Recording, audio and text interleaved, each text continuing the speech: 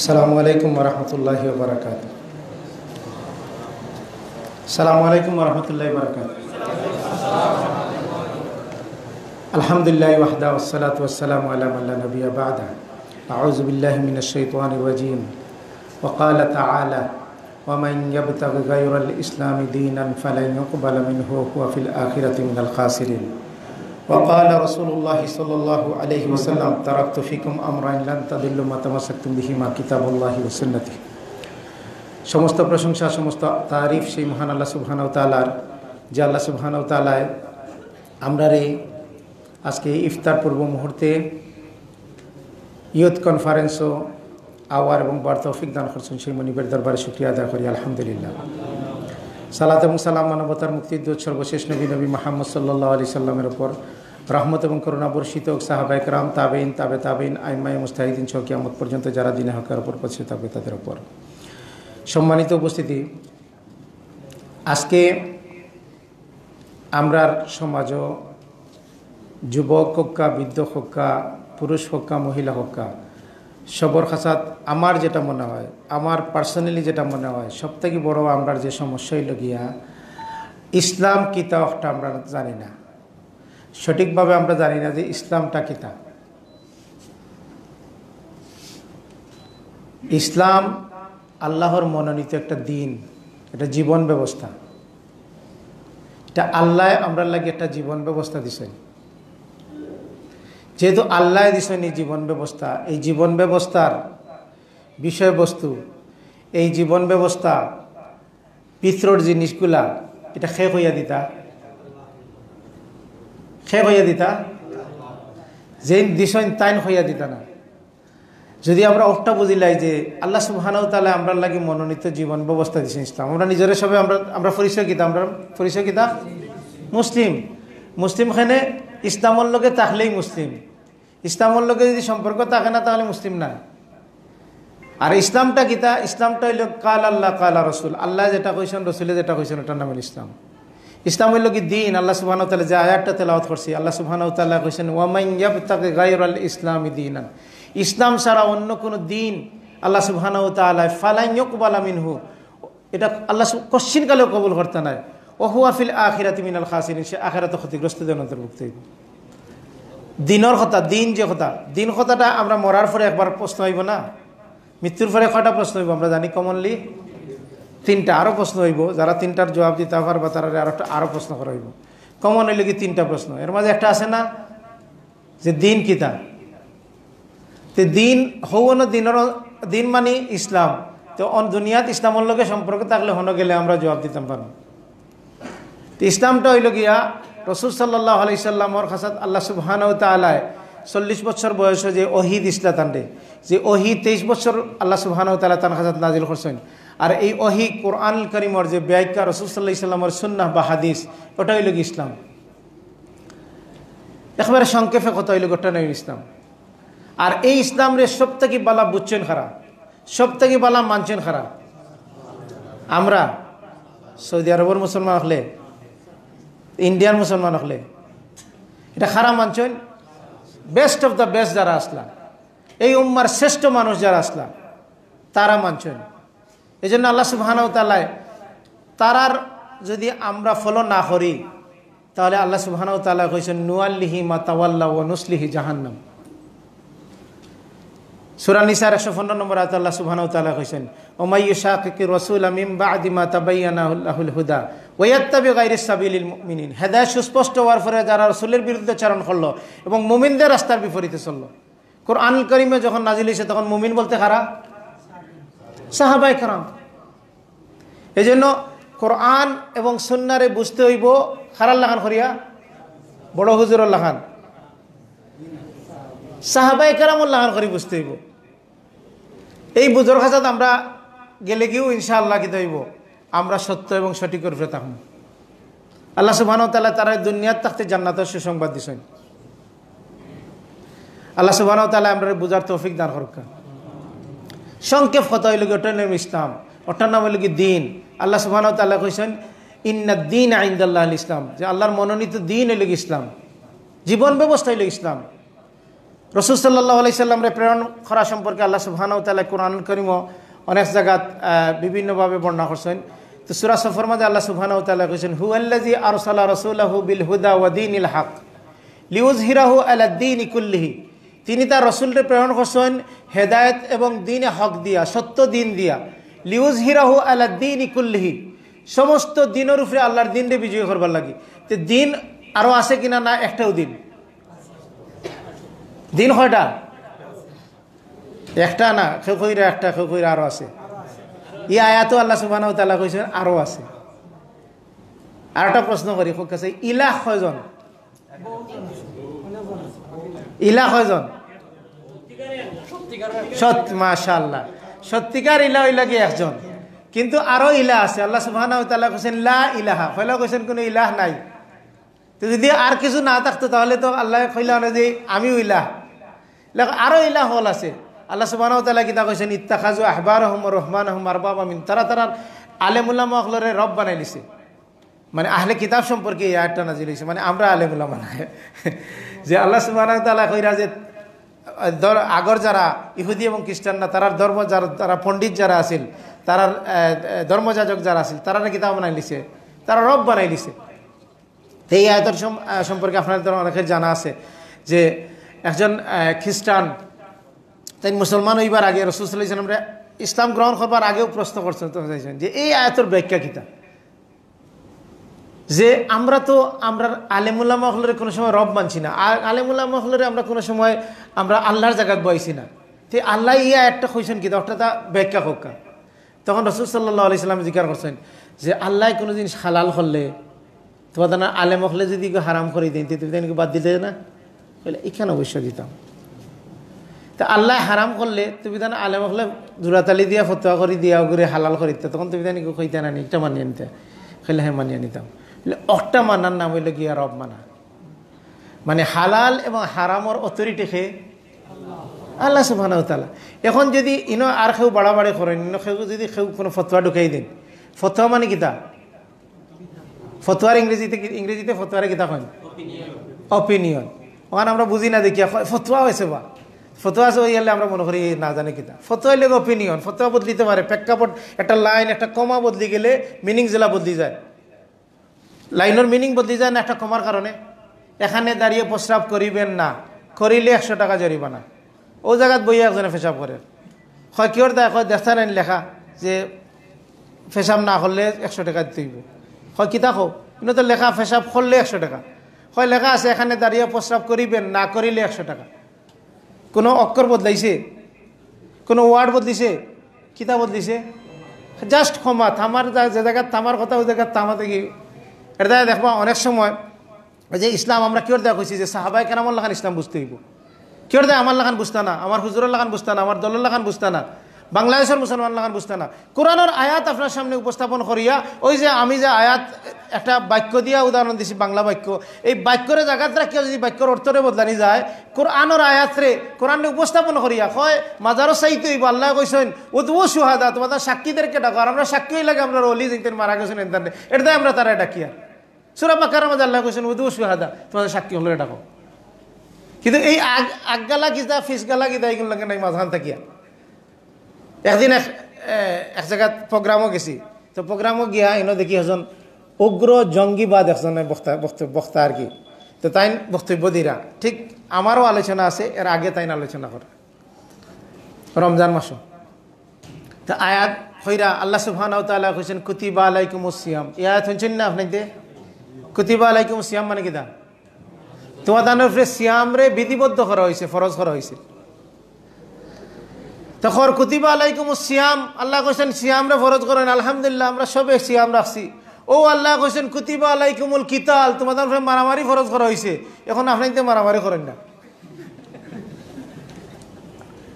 কুতিবা আলাইকুমুল কিতালিল আয়াত আছে কিনা? না আছে, কিন্তু এটা কোন প্রেক্ষাপটে নাজিল হইছে এটা না বুঝলে সাধারণ মানুষের কথা কইব। দেখছো নি আমরা হুজুর হলে তো আয়াত পড়েন না, দেখছো নি বেটা হইল কি হক সত্যিকার আলেম এটা বেটা আয়াত করছে, আমরা হুজুর হলে তো আয়াত গোপন করি ফেলাইছেন। ইহুদি খ্রিস্টান হলে যেলা তারা কিতাব থেকে আয়াত গোপন করতো, ওলা গোপন করে দিছে। এরপরেও কিছুক্ষণ পরে আমার আলোচনা আছিল, আমি কইলাম কুতিবা আলাইকুমুস সিয়াম, আমরা সিয়াম ফরজ করা হয়েছে। সব সময় ফরজ না, রমজান মাস আইলে ফরজ? কোন সময় ফরজ? কুতিবা আলাইকুমুল কিতাল, যুদ্ধ আইলে ফরজ দিনা সব সময় যুদ্ধ করতে? ইন্ডিয়া আক্রমণ করলে সবাই কিতা সুবহানাল্লাহ সুবহানাল্লাহ পড়তানি? তখন কি হইব? বাংলাদেশে যখন যুদ্ধ লাগছিল তখন সুবহানাল্লাহ পড়বার সময় আসিল না, তার প্রতিরোধ করার কিতা আসিল 71 সাল। তখন তারা কিতা করছে, আক্রমণ করছে, আমরা রক্ষণাত্মক জিহাদ করতে হইব, আমরা ইজ্জতরে রাসূল সাল্লাল্লাহু আলাইহি ওয়াসাল্লাম কইছেন, কেউ যদি ইজ্জত রক্ষা করাত গিয়া মারা যায়, সম্পদ রক্ষা করাত গিয়া মারা যায়, তাহলে সে শহীদ। কিন্তু প্রেক্ষাপটে কিনা না। সেই জন্য আমরা যদি ইসলামটা না জানি, যে সাহাবায়ে কেরাম আপনি যে কোনো সমস্যা, আজকের সময় যে কোনো সমস্যা হোক, ইসলামের যদি এটা দিনের জিনিস হইয়া থাকে, তাহলে আপনি সোজাসুজি রাসূলের কাছে লিয়া যাইবা কি, সাহাবায়ে কেরামের কাছে লিয়া যাইবা কি, সমাধান পাইবা। আর এই জায়গায় যদি গিয়া সমাধান না নেন, অন্য জায়গায় সমাধান নেন, তাহলে আপনার সমাধান হইব, কিন্তু সমাধানটা হইব ভুল, ট্রিটমেন্ট হইব, বা ট্রিটমেন্ট হইব গিয়া ভুল। আজকে যুবকরা ইসলাম থেকে হরাইয়া রাখবার লাগিয়া ইসলাম রে খর যে ইসলাম হইল কি জঙ্গিবাদী ধর্ম, ইসলাম হইল কি সন্ত্রাসী ধর্ম, ইসলাম মানি হইল গিয়া আমরা মনে করি যে, আবার কিছু বক্তাকল আছেন দেখবেন আমরা কইবা না ইসলামের সন্ত্রাস জঙ্গিবাদ এগুলা নাই, এগুলা সব বুয়া দেওয়া হচ্ছে। তাহলে এই সন্ত্রাস জঙ্গিবাদ আমরা দেশে খরে খারা আমরা ছেলেমেয়েরা, আমরা ভাই বাতি জানা, আর তারা কিতা দিয়া করে, কোরআনের আয়াত দেখাইয়া করে, অপব্যাখ্যা করিয়া করে। কিন্তু হয়ে দেখা যাইব দাড়ি আল্লাহ, টুপি আল্লাহ, যারারে এই অপরাধে বাংলাদেশে যারারে কিতা করা হয়েছে, ফাঁসি দেওয়া হয়েছে, মুফতি ইলা আছেন কিনা না, শায়েখ আছেন কিনা না, তো তারা কোরআন হাদিসে উপস্থাপনা করে মানুষকে বিভ্রান্ত করছে, কোরআন দিয়া বিভ্রান্ত করছে, হাদিস দিয়ে অপব্যাখ্যা করিয়া বিভ্রান্ত করছে। এটা কোরআনের শব্দের বিকৃত করা সম্ভব নয়, কারণ এটা আল্লাহ সুবহানাহু ওয়া তাআলা হেফাজত করবা। কিন্তু অর্থের বিকৃতি, আমরা সমাজে অসংখ্য অর্থের বিকৃতি আছে। যে দল হক্কা, যারাও ইসলামের কথা কইরা, দলের দিকে আহ্বান করা, প্রত্যেকে কোরআন দেখাইয়া কইরা যে আমরা দোল্লাহ। আল্লাহ কইছেন ওয়াতাসিমু বিহাবলিল্লাহি জামিয়া, তোমরা ঐক্যবদ্ধভাবে আল্লাহর জোরে ধারণ করো। আর আমরার দল হইল গেও খাসটা করে ঐক্যবদ্ধভাবে, তো আপনি আমরার দল হক্কা। রাসূল সাল্লাল্লাহু আলাইহি ওয়াসাল্লাম কইছেন যে তুমি দেন আলাইকুম বিল জামা, তুমি দেন জামাতের মাঝে থাকো, সংগঠনের মাঝে থাকো। জামাত অর্থ হইল ঐক্যবদ্ধতা। আর আমি এর আগের অনুবাদও কিতা কইছি, সংগঠন। মানে জামাত অর্থ হইল ঐক্যবদ্ধতা। আর যখন ঐক্যবদ্ধতার সংগঠন করবা, তখন মনে হইব যে সব দল হইল কি রাসূল সাল্লাল্লাহু আলাইহি ওয়াসাল্লাম সব দলে যোগ দিবার লাগে কইছেন আপনাকে। তো দলাদলি রাসূল আইছেন দলাদলি মিটাইবার লাগিয়া, আর রসুলের হাদিস দিয়া দলাদলি আমরা কিতা করিয়া প্রতিষ্ঠা করিয়া, কোরআনের আয়াত দিয়া, কোরআনের আয়াত হইল গিয়া যে তোমরা আগে বিভক্ত আসতায়, আগে তোমরা বিচ্ছিন্নভাবে আসতায়, তোমরা অন্তরগুলারে আমি একত্রিত করে দিছি, তোমরা ঐক্যবদ্ধভাবে আল্লাহর জুড়ে ধরো। কিতারে ধরতা? হাবলুল্লাহরে ধরতা। কিতা কইছেন আল্লাহ সুবহানাহু ওয়া তাআলা, ওয়াতাসিমু বিহাবলিল্লাহি জামিয়া, কিতা কইছেন? হাবলুল্লাহ। আর আমরা ধরছি আব্দুল্লাহরে। কারে ধরছি? আব্দুল্লাহরে। আর খইয়া আয়াত খইয়ার কোনটা? হাবলুল্লাহরে। বুঝছেন না? আমি যে দল গঠন করছি, এই দলের লাগে আমির যেন, আমরা তো আমিরের হাতে বায়াত গ্রহণ করি, আর আমিরে জাল্লা ইসলাম কইলা ওলা মানিয়ার। আর আয়াত হইয়ার কোনটা? হাবলুল্লাহর আয়াত, মানে আল্লাহর রজ্জুর ধরার আয়াত হইয়ার, আর দর্শি আব্দুল্লাহরে।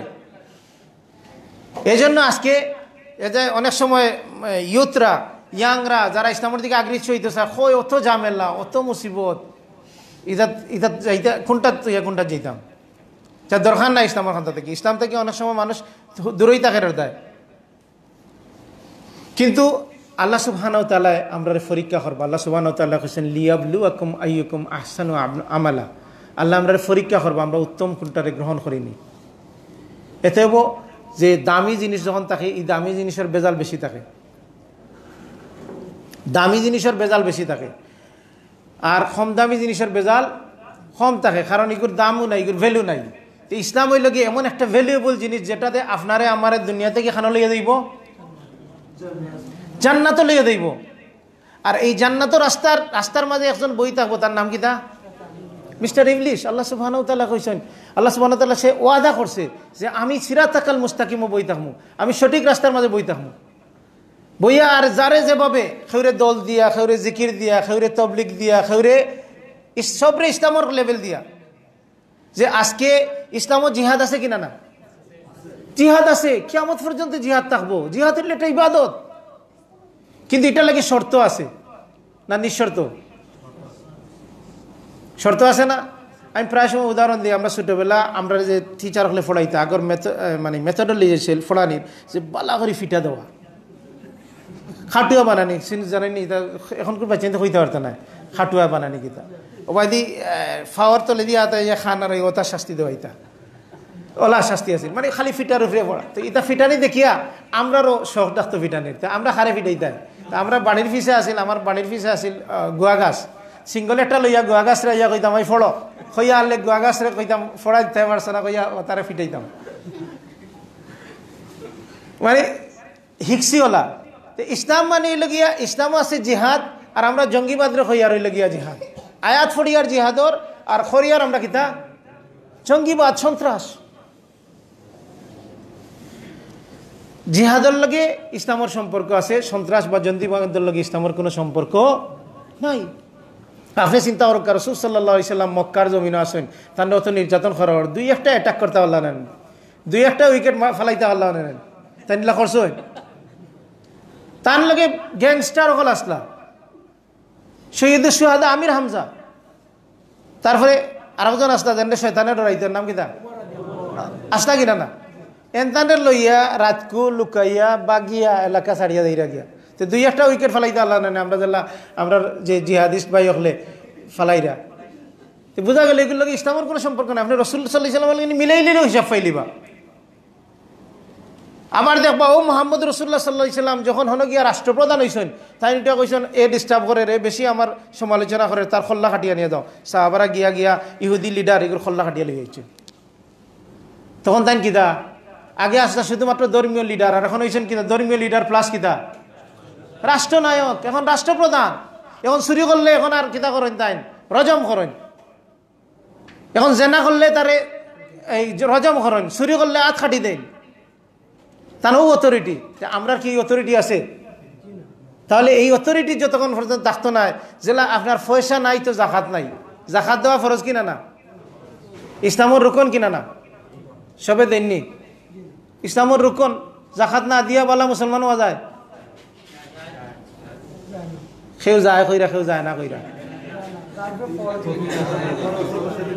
তো বোঝা গেল যে ইসলামের রুকন জাকাত ইসলামের রুকন হইল হজ কিন্তু এটার লাগে শর্ত আছে তো ইসলাম হলো ঠিক অনুরূপভাবে ইসলাম একটা ইবাদতের লাগে জিহাদ কিন্তু এটার লাগে শর্ত আছে আপনার পয়সা নাই জাকাত নাই আপনার পয়সা নাই হজ নাই আপনার ইসলামী রাষ্ট্র নাই তো আপনার জিহাদের ঘোষণা দেওয়ার মতো অথরিটি আপনি নাই আমরা দেখলাম বাংলাদেশে এখন একজনের জিহাদের ঘোষণা দিয়া মায়ানমারের লগে যুদ্ধ ঘোষণা করিয়া এখন বাংলাদেশ সরকারের জেলের মাঝে তাই ফসিরা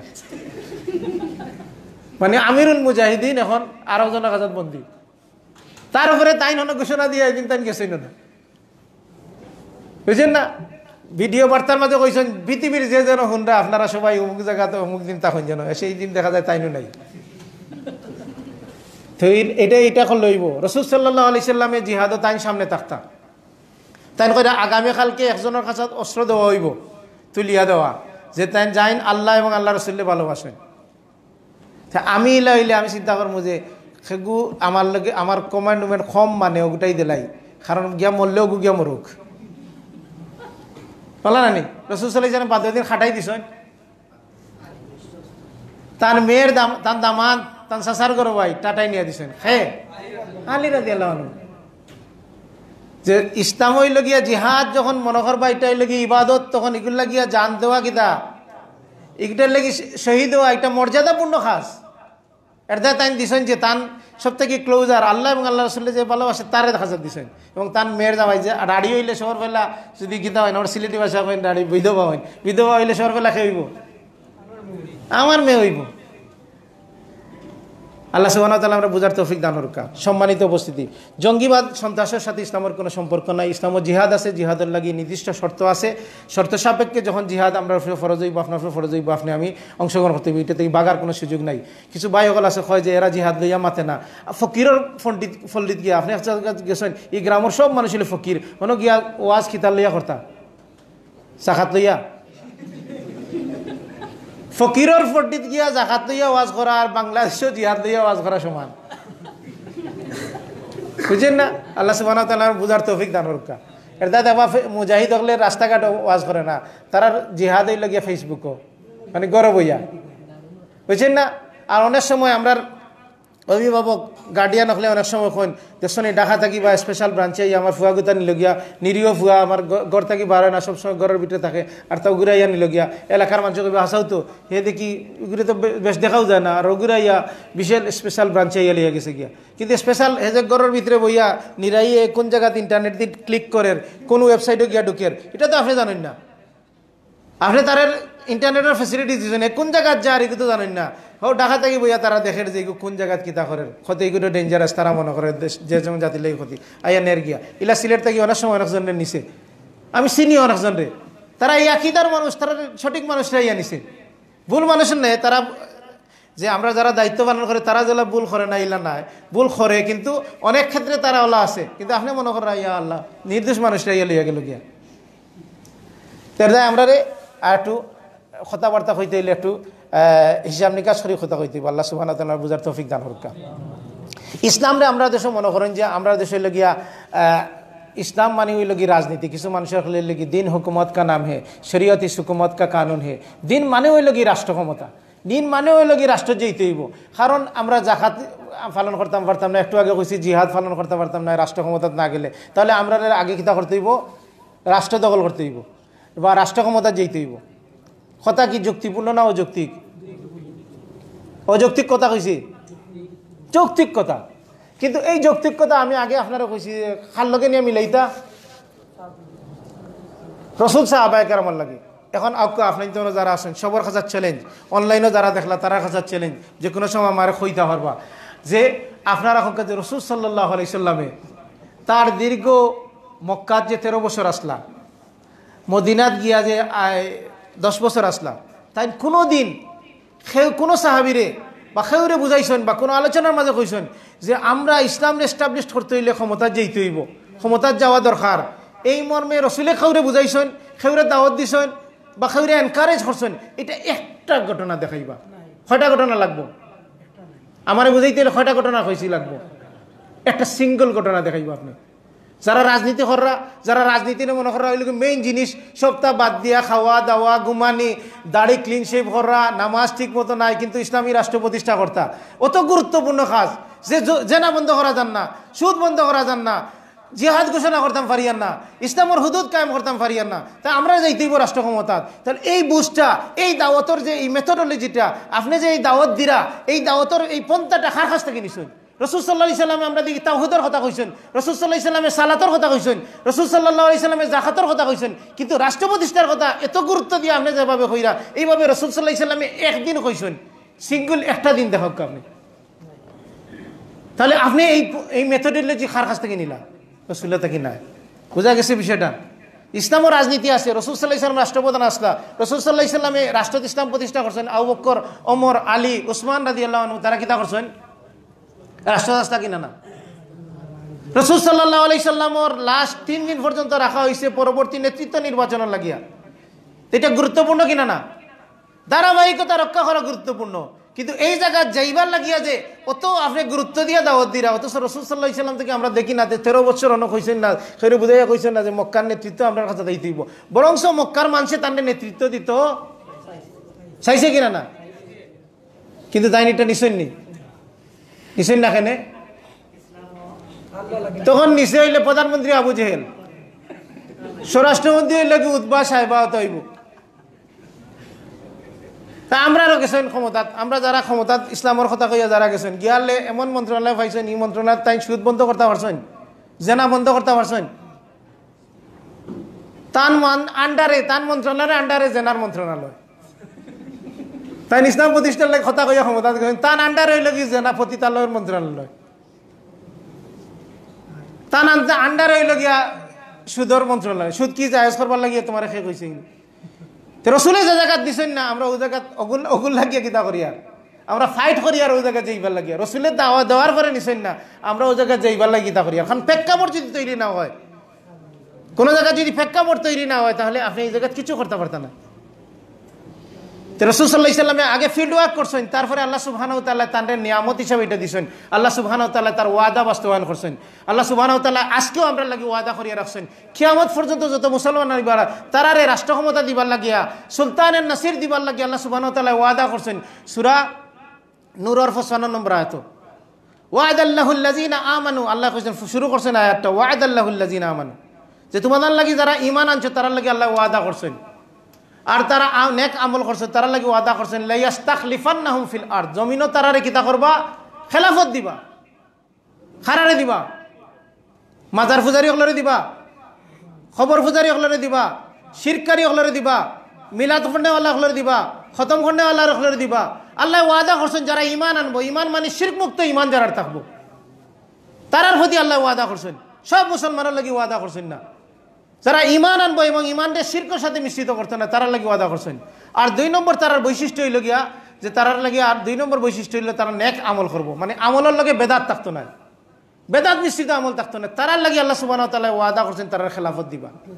এখন হোক কাছাই আপনার আম্মায় আপনারা কইছেন বা আব্বায় কইছেন যে তুমি যদি A+ পাও তাহলে তোমার একটা মোটরসাইকেল দিব,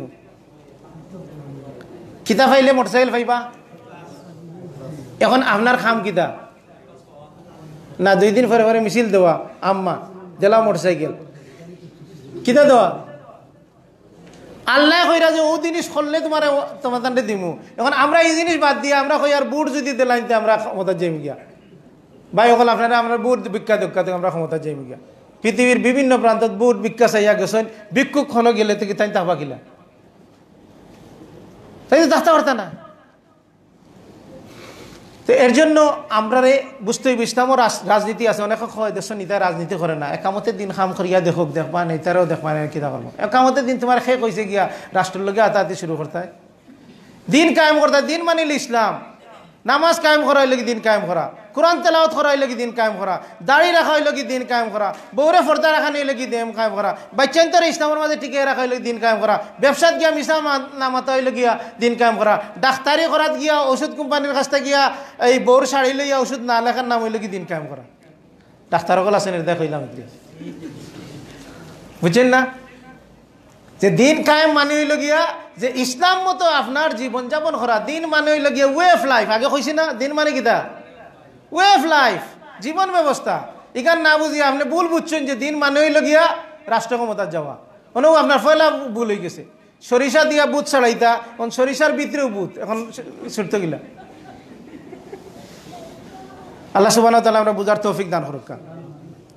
সম্মানিত উপস্থিতি, ঠিক অনুরূপভাবে দেখবা আমরা সমাজও সামাজিকভাবে কিতা আছে যে তাজকিয়া নফস, অন্তরে পরিশুদ্ধ করা। তাজকিয়া নফস না হইলে আল্লাহ সুবহানাহু ওয়া তাআলা কইছেন তারা কিতা করতে পারতেন না, জান্নাতে যাইব তারা, যারা নফস হইল কি প্রশান্ত তারা যাইব জান্নাত। কারণ তাজকিয়া নফসের লাগিয়া আমরা একগুলো মানুষের তারা থিওরি বানাইছেন যে ফির মুরিদি হইলে খড়ে হইল গিয়া তাজকিয়া নফসের প্রথম শর্ত হইল কি ফিরর হাতে মুড়ি দিতে হইব, তুমি নিজরে বিক্রি করে দিতে হইব ফিরর খাঁচাত। যে মুড়ি হইল গিয়া ফিরর হাতওয়ালা, যে মরা মানুষ জেলা গোসল দাদারা, তো মরা মানুষ জেলা গোসল দাদারা তো কিচ্ছু করতে পারে না, গোসল দাদা যেটা করে জেলা করে ওলা, তো ফিরের এত আপনি ওই লাগে মুড়ি দেলা, যে মুড়িদে ফিরে যা কইব আপনি তা শুনতা। ফিরে যদি ভুল হয় আপনি বুঝরা না, আপনি দেখরা না, ফিরে অনেক জিনিস বুঝের, ফিরের ভুলরে মনে করতে শুদ্ধ।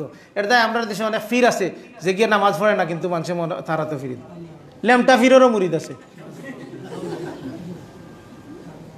ফির মুরিদি ইসলামের মাঝে নাই। ফির মুরিদি মানে হইল কি শিরকতন্ত্র। ফির মুরিদির খপ্পড় ফড়িয়া অসংখ্য মানুষ দুনিয়াতে কি ইমান হারা হইয়া বিদায় হয়েছে। আল্লাহ সুবহানাহু ওয়া তাআলা ফির মুরিদি থেকে হেফাজত করুক। ইসলামও বায়াত আছে, বায়াত আছে, ইসলামও বায়াত আছে। রাসূল সাল্লাল্লাহু আলাইহি ওয়াসাল্লামে বায়াত নিছেন, হুদাইবিয়ার বায়াত নিছেন, আকাবার বায়াত নিছেন। রাসূল সাল্লাল্লাহু আলাইহি ওয়াসাল্লামের ইন্তেকালের পরে সে বায়াত নিছেন আবু হুরায়রা রাদিয়াল্লাহু আনহু, সবথেকে বেশি সাহাবী হাদিস বর্ণনা করছেন, তাই বায়াত নিছেন না? আব্দুল্লাহ ইবনে ওমর রাদিয়াল্লাহু আনহু বায়াত নিছেন না? সে নিছেন বায়াত। আমার কথা বুঝরা নেই? বায়াত নিছেন ইসলামী রাষ্ট্রের রাষ্ট্রপ্রধান আবু বকর রাদিয়াল্লাহু আনহু, তারপরে সে বায়াত নিছেন ওমর রাদিয়াল্লাহু আনহু। ইসলামের ইতিহাস স্টাডি করুক, নাইলে তো আপনারা উল্টা লইয়া দেব গিয়া। ওই দেখো আল্লাহ হোসেন বায়াত ছাড়া মৃত্যু যায়, রাসূল সাল্লাল্লাহু আলাইহি ওয়াসাল্লাম হোসেন বায়াত ছাড়া মৃত্যু জাহেলিয়াতের মৃত্যু। ও হাদিস দেখাই নিয়ে আপনারা নিয়ে বায়াত করাই লিব কইব ফির মুরিদি তা ঠিক না আও আমরা দলর আমিরের হাতে বায়াত হয় যারা ফির মুরিদি করে না তারা কিতা করে দলর আমিরের হাতে বায়াত হয় একই কথা মানে অপব্যাখ্যা ব্যাখ্যা কিতা সঠিক ব্যাখ্যা না অপব্যাখ্যা অপব্যাখ্যা কারণ আপনি কইব এই হাদিসকে কিতা মনসুখ হয়ে গেছে নি এই হাদিস তো সহি আর আপনি কোরআন এবং সহি হাদিস মানেন কিনা না তো সহি হাদিস মানলে তো আপনি সহি হাদিসকে মানতা না খালি রাফি আয়দানোর সহি হাদিস মানেন আমিন বিল জুয়ের হাদিস মানেন আর বায়াতর এই হাদিসকে মানতা না জামাতর এই হাদিস মানতা না ও জামাতর হাদিস দিকে বায়াতর হাদিস দিয়ে আপনার উল্টা লইয়া দিব কি অথচ জামাতর হাদিস বায়াতর হাদিস ব্যাখ্যা নিতে হইব সাহাবায়ে কেরাম তাকিয়া যে রাসূল সাল্লাল্লাহু আলাইহি ওয়াসাল্লামের পরে খারাপ আয়াত নিছেন আবু বকর ওমর উসমান আলী মুয়াবিয়া তারপর হাসান রাদিয়াল্লাহু আনহু যারা রাষ্ট্র ক্ষমতাত গেছে তারা ছাড়া কেউ বায়াত নিছেন না তাহলে বোঝা গেল বায়াত ইসলামের মাঝে আছে একটা কার সাথে জড়িত রাষ্ট্রপ্রধানের সাথে জড়িত এটা আনুগত্যের বায়াত করতে হইব রাষ্ট্রপ্রধানের সাথে দলর আমির নাই দলর আমির যদি হয় আপনি বাংলাদেশের যদি একজন আমির বানান তো আমি তো সিলেটের আমির বুঝব আমার হাতে বায়াত করুক কারণ আপনি তখন দেখাইতে পারতেন না আমি কইব যে বায়াত যদি হয়তো সারা দুনিয়ার মুসলমানের বায়াত হইতেছে সারা দুনিয়ার মুসলমানের যদি বায়াত হইল না যে আপনি যদি বাংলাদেশি আমির হইতে পারেন তা আমি কি সিলেটি আমির হইতে পারি না ইসলামে তো জাতীয়তাবাদ নাই এসে আপনি ওটা কইবা যে সিলেটও না হইলে এসে দেখা যাইব আপনি কি আপনার বউ বাচ্চারও কইবা দেখো আমি গড়ের প্রধান আমরাও বায়াত হইতে পারি প্রত্যেক ঘরে ঘরে দেখা যাইব আমির আর বায়াত চলে ও হাদিস দেখাইয়া আল্লাহ আমরা বুঝার তৌফিক দান করুক তাজকিয়া নফস ইসলামের মাঝে আছে জিকির ইসলামের মাঝে আছে কিন্তু এই জিকির নাই যে জিকির দিয়া মানুষ বাসে দিবাইয়া উঠি যায় যে জিকিরের মাঝে ফালাইয়া একজন আর একজন উফরে পড়ে এই জিকির ইসলামের মাঝে নাই ইসলামও জিকির আছে আল্লাহ সুবহানাহু ওয়া তাআলা কইছেন আযকুরুল্লাহ কিয়ামান ওয়া কুউদান ওয়া আলা জুনুবিহি বইয়া উবাইয়া হুতিয়া আল্লাহর জিকির করো সালাত হইল কি জিকির কোরআন তেলাওয়াত হইল কি জিকির সত্যি কি না আর মসজিদে ঢোকার জিকির নাই বাথরুমে ঢোকার জিকির নাই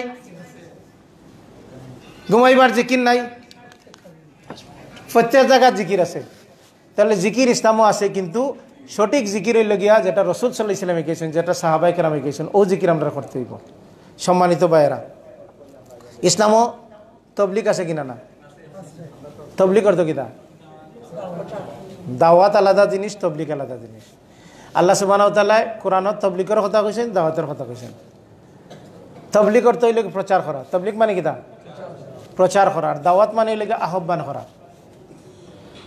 প্রচার কর্তা কিতাব প্রচার কর্তা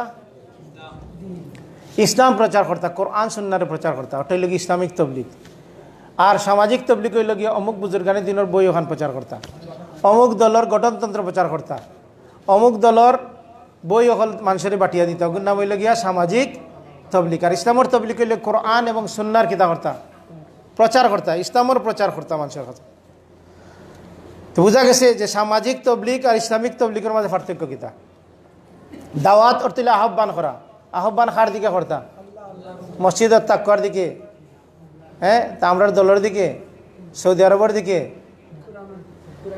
ওমান আহসানু কাওলাম মিম্মান দাআ ইলাল্লাহ তার চেয়ে উত্তম খার কথা যে মানুষকে কিতা করে আল্লাহর দিকে আহ্বান করে আপনি দাঈ ইলাল্লাহ হইতা দাঈ ইলাল হিজব হইতা না আপনি দলের দিকে আহ্বানকারী না ব্যক্তির দিকে আহ্বানকারী না আজকে মুসলিম সমাজে যে দাওয়াতের ফিল্ডে সবথেকে বেশি সমস্যা ওখানে হয়েছে কেউ দল সবে হয় দলের দিকে নাইলে ব্যক্তির দিকে হয় আমার বুজুর্গানের দিন এই নিয়ে লাগিয়া অত বড় মুহাদ্দিস অত বড় আল্লাহর ওলি আসলা তাই কিতা ইসলাম বুঝছেন না 1 ঘন্টা মাথার পরে ওটা কয় যে সবটা বুঝলাম আপনি কোরআন হাদিস মতো কইছেন কিন্তু আমরার ও গাড়াউনির সাপর হুজুরি কিতা বুঝছেন না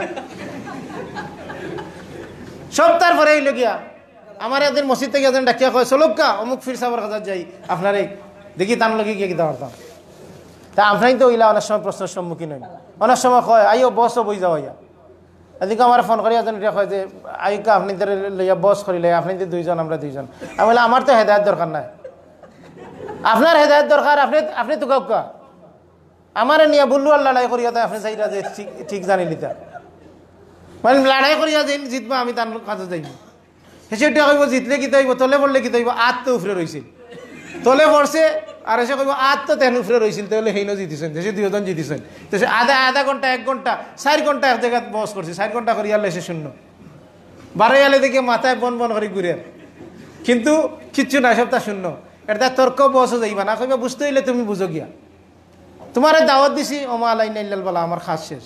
তা আল্লাহ সুবহানাহু ওয়া তাআলা আমরা বুঝার তৌফিক দান হরুকা। আরও অনেক কথা আছিল, আমরা আর কথা কইতাম পারি না, সময়ে কিতা করেন না।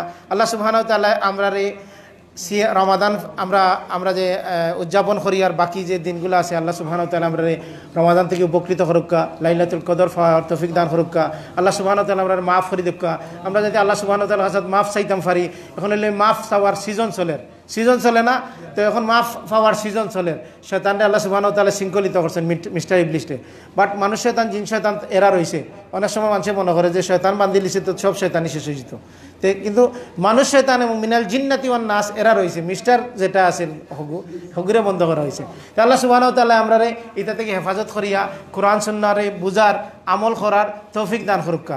আমরা নিজেরা যাতে নিজেদেরকে সবর ফেলার লিগে আপনি দাওয়াত দিতা নিজরে, আমি আল্লাহ কাছে কামনা করি আর আমি যেটা কইছি আমারে আমল করার তৌফিক দান করুকা, আমার পরিবারে আমল করার তৌফিক দান করুকা, আমরা যারা শুনছি আমরা আমল করার তৌফিক দান করুকা, আমরা পরিবারে আমল করার তৌফিক দান করুকা। এর মাঝে যত সত্য সঠিক জিনিস যা আছে আল্লাহ সুবহানাহু ওয়া তাআলা সত্যরে গ্রহণ করার তৌফিক দান করুকা। কোনো ভুল ত্রুটি ইয়া যদি থাকে আল্লাহ সুবহানাহু ওয়া তাআলা আমরা মাফ করে দিকা, এটা থেকে আমরা হেফাজত করুকা। ওয়া আখিরু দাওয়ানা আলহামদুলিল্লাহি রাব্বিল আলামিন। সুবহানাকাল্লাহুম্মা বিহামদিকা আশহাদু আল্লা ইলাহা ইল্লা আনতা আস্তাগফিরুকা ওয়া আতুবু ইলাইক। আসসালামু আলাইকুম ওয়া রাহমাতুল্লাহ। সম্মানিত উপস্থিতি, আপনারা যারা হুন্ডা নিয়ে আসছেন, মোটরসাইকেল নিয়ে আসছেন এবং আমাদের গলির মধ্যে রেখেছেন, মেহরবানি করে তারা আমাদের পার্কিং এরিয়াতে মোবাইল নিয়ে আসুন।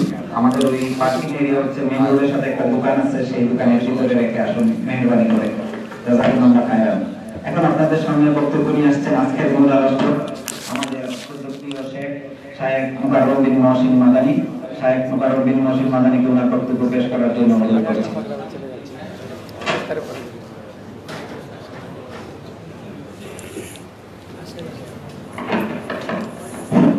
আসসালামু আলাইকুম ওয়া রাহমাতুল্লাহ।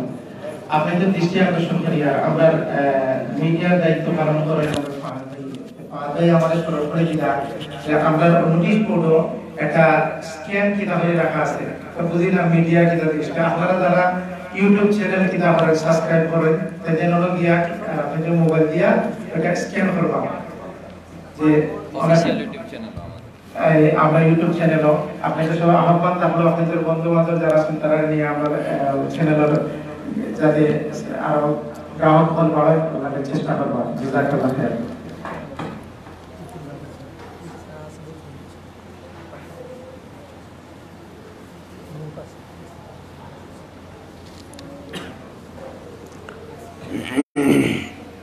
আসসালামু আলাইকুম ওয়া রাহমাতুল্লাহি ওয়া বারাকাতুহু। আলহামদুলিল্লাহি রাব্বিল আলামিন আর রহমানির রহিম মালিকি ইয়াউমিদ্দিন ওয়াসসালাতু ওয়াসসালামু আলা আশরাফিল আমবিয়া ওয়াল মুরসালিন নবিয়িনা মুহাম্মদ ওয়া আলা আলিহি ওয়া সাহবিহি আজমাইন। আম্মা বা'দ। প্রোগ্রাম আমাদের চলমান, এই প্রোগ্রামের বিষয়ে ঘোষণাই দেওয়া ছিল ইয়ুথ প্রোগ্রাম, যুবকদেরকে নিয়ে প্রোগ্রাম। তো আলহামদুলিল্লাহ, আল্লাহর হাজার শুকরিয়া যে জুমার দিন হলেও আমরা সেখানে সময় ব্যয় করেছি এক্সট্রা, আবার আমরা এখন সবাই একত্রিত হতে পেরেছি আলহামদুলিল্লাহ। দরুদ ও সালাম বর্ষিত হোক মানবতার মুক্তির দূত মুহাম্মদুর রাসূলুল্লাহ সাল্লাল্লাহু আলাইহি ওয়াসাল্লামের প্রতি। আমরা যুবকদেরকে নিয়ে, যুবক ভাইদেরকে নিয়েই কিছু কথা বলবো ইনশাআল্লাহ, যেখানে ওয়াজ তথা রাসূল সাল্লাল্লাহু আলাইহি ওয়াসাল্লামের সাহাবীরা সহ ওনাদের ইতিহাস জড়িত কিছু কথা আর অতিরিক্ত কিছু নসিহা যা আমার জন্য এবং আপনার জন্য যেন কাজ দেয়, এ বিষয় নিয়ে আমি কথা বলবো। এর মধ্যে আমাদের ইফতারের সময় হয়ে যাবে ইনশাআল্লাহ তাআলা। আমা তাওফীকি ইল্লা বিল্লাহ আলাইহি তাওয়াক্কালতু ওয়া ইলাইহি উনীব।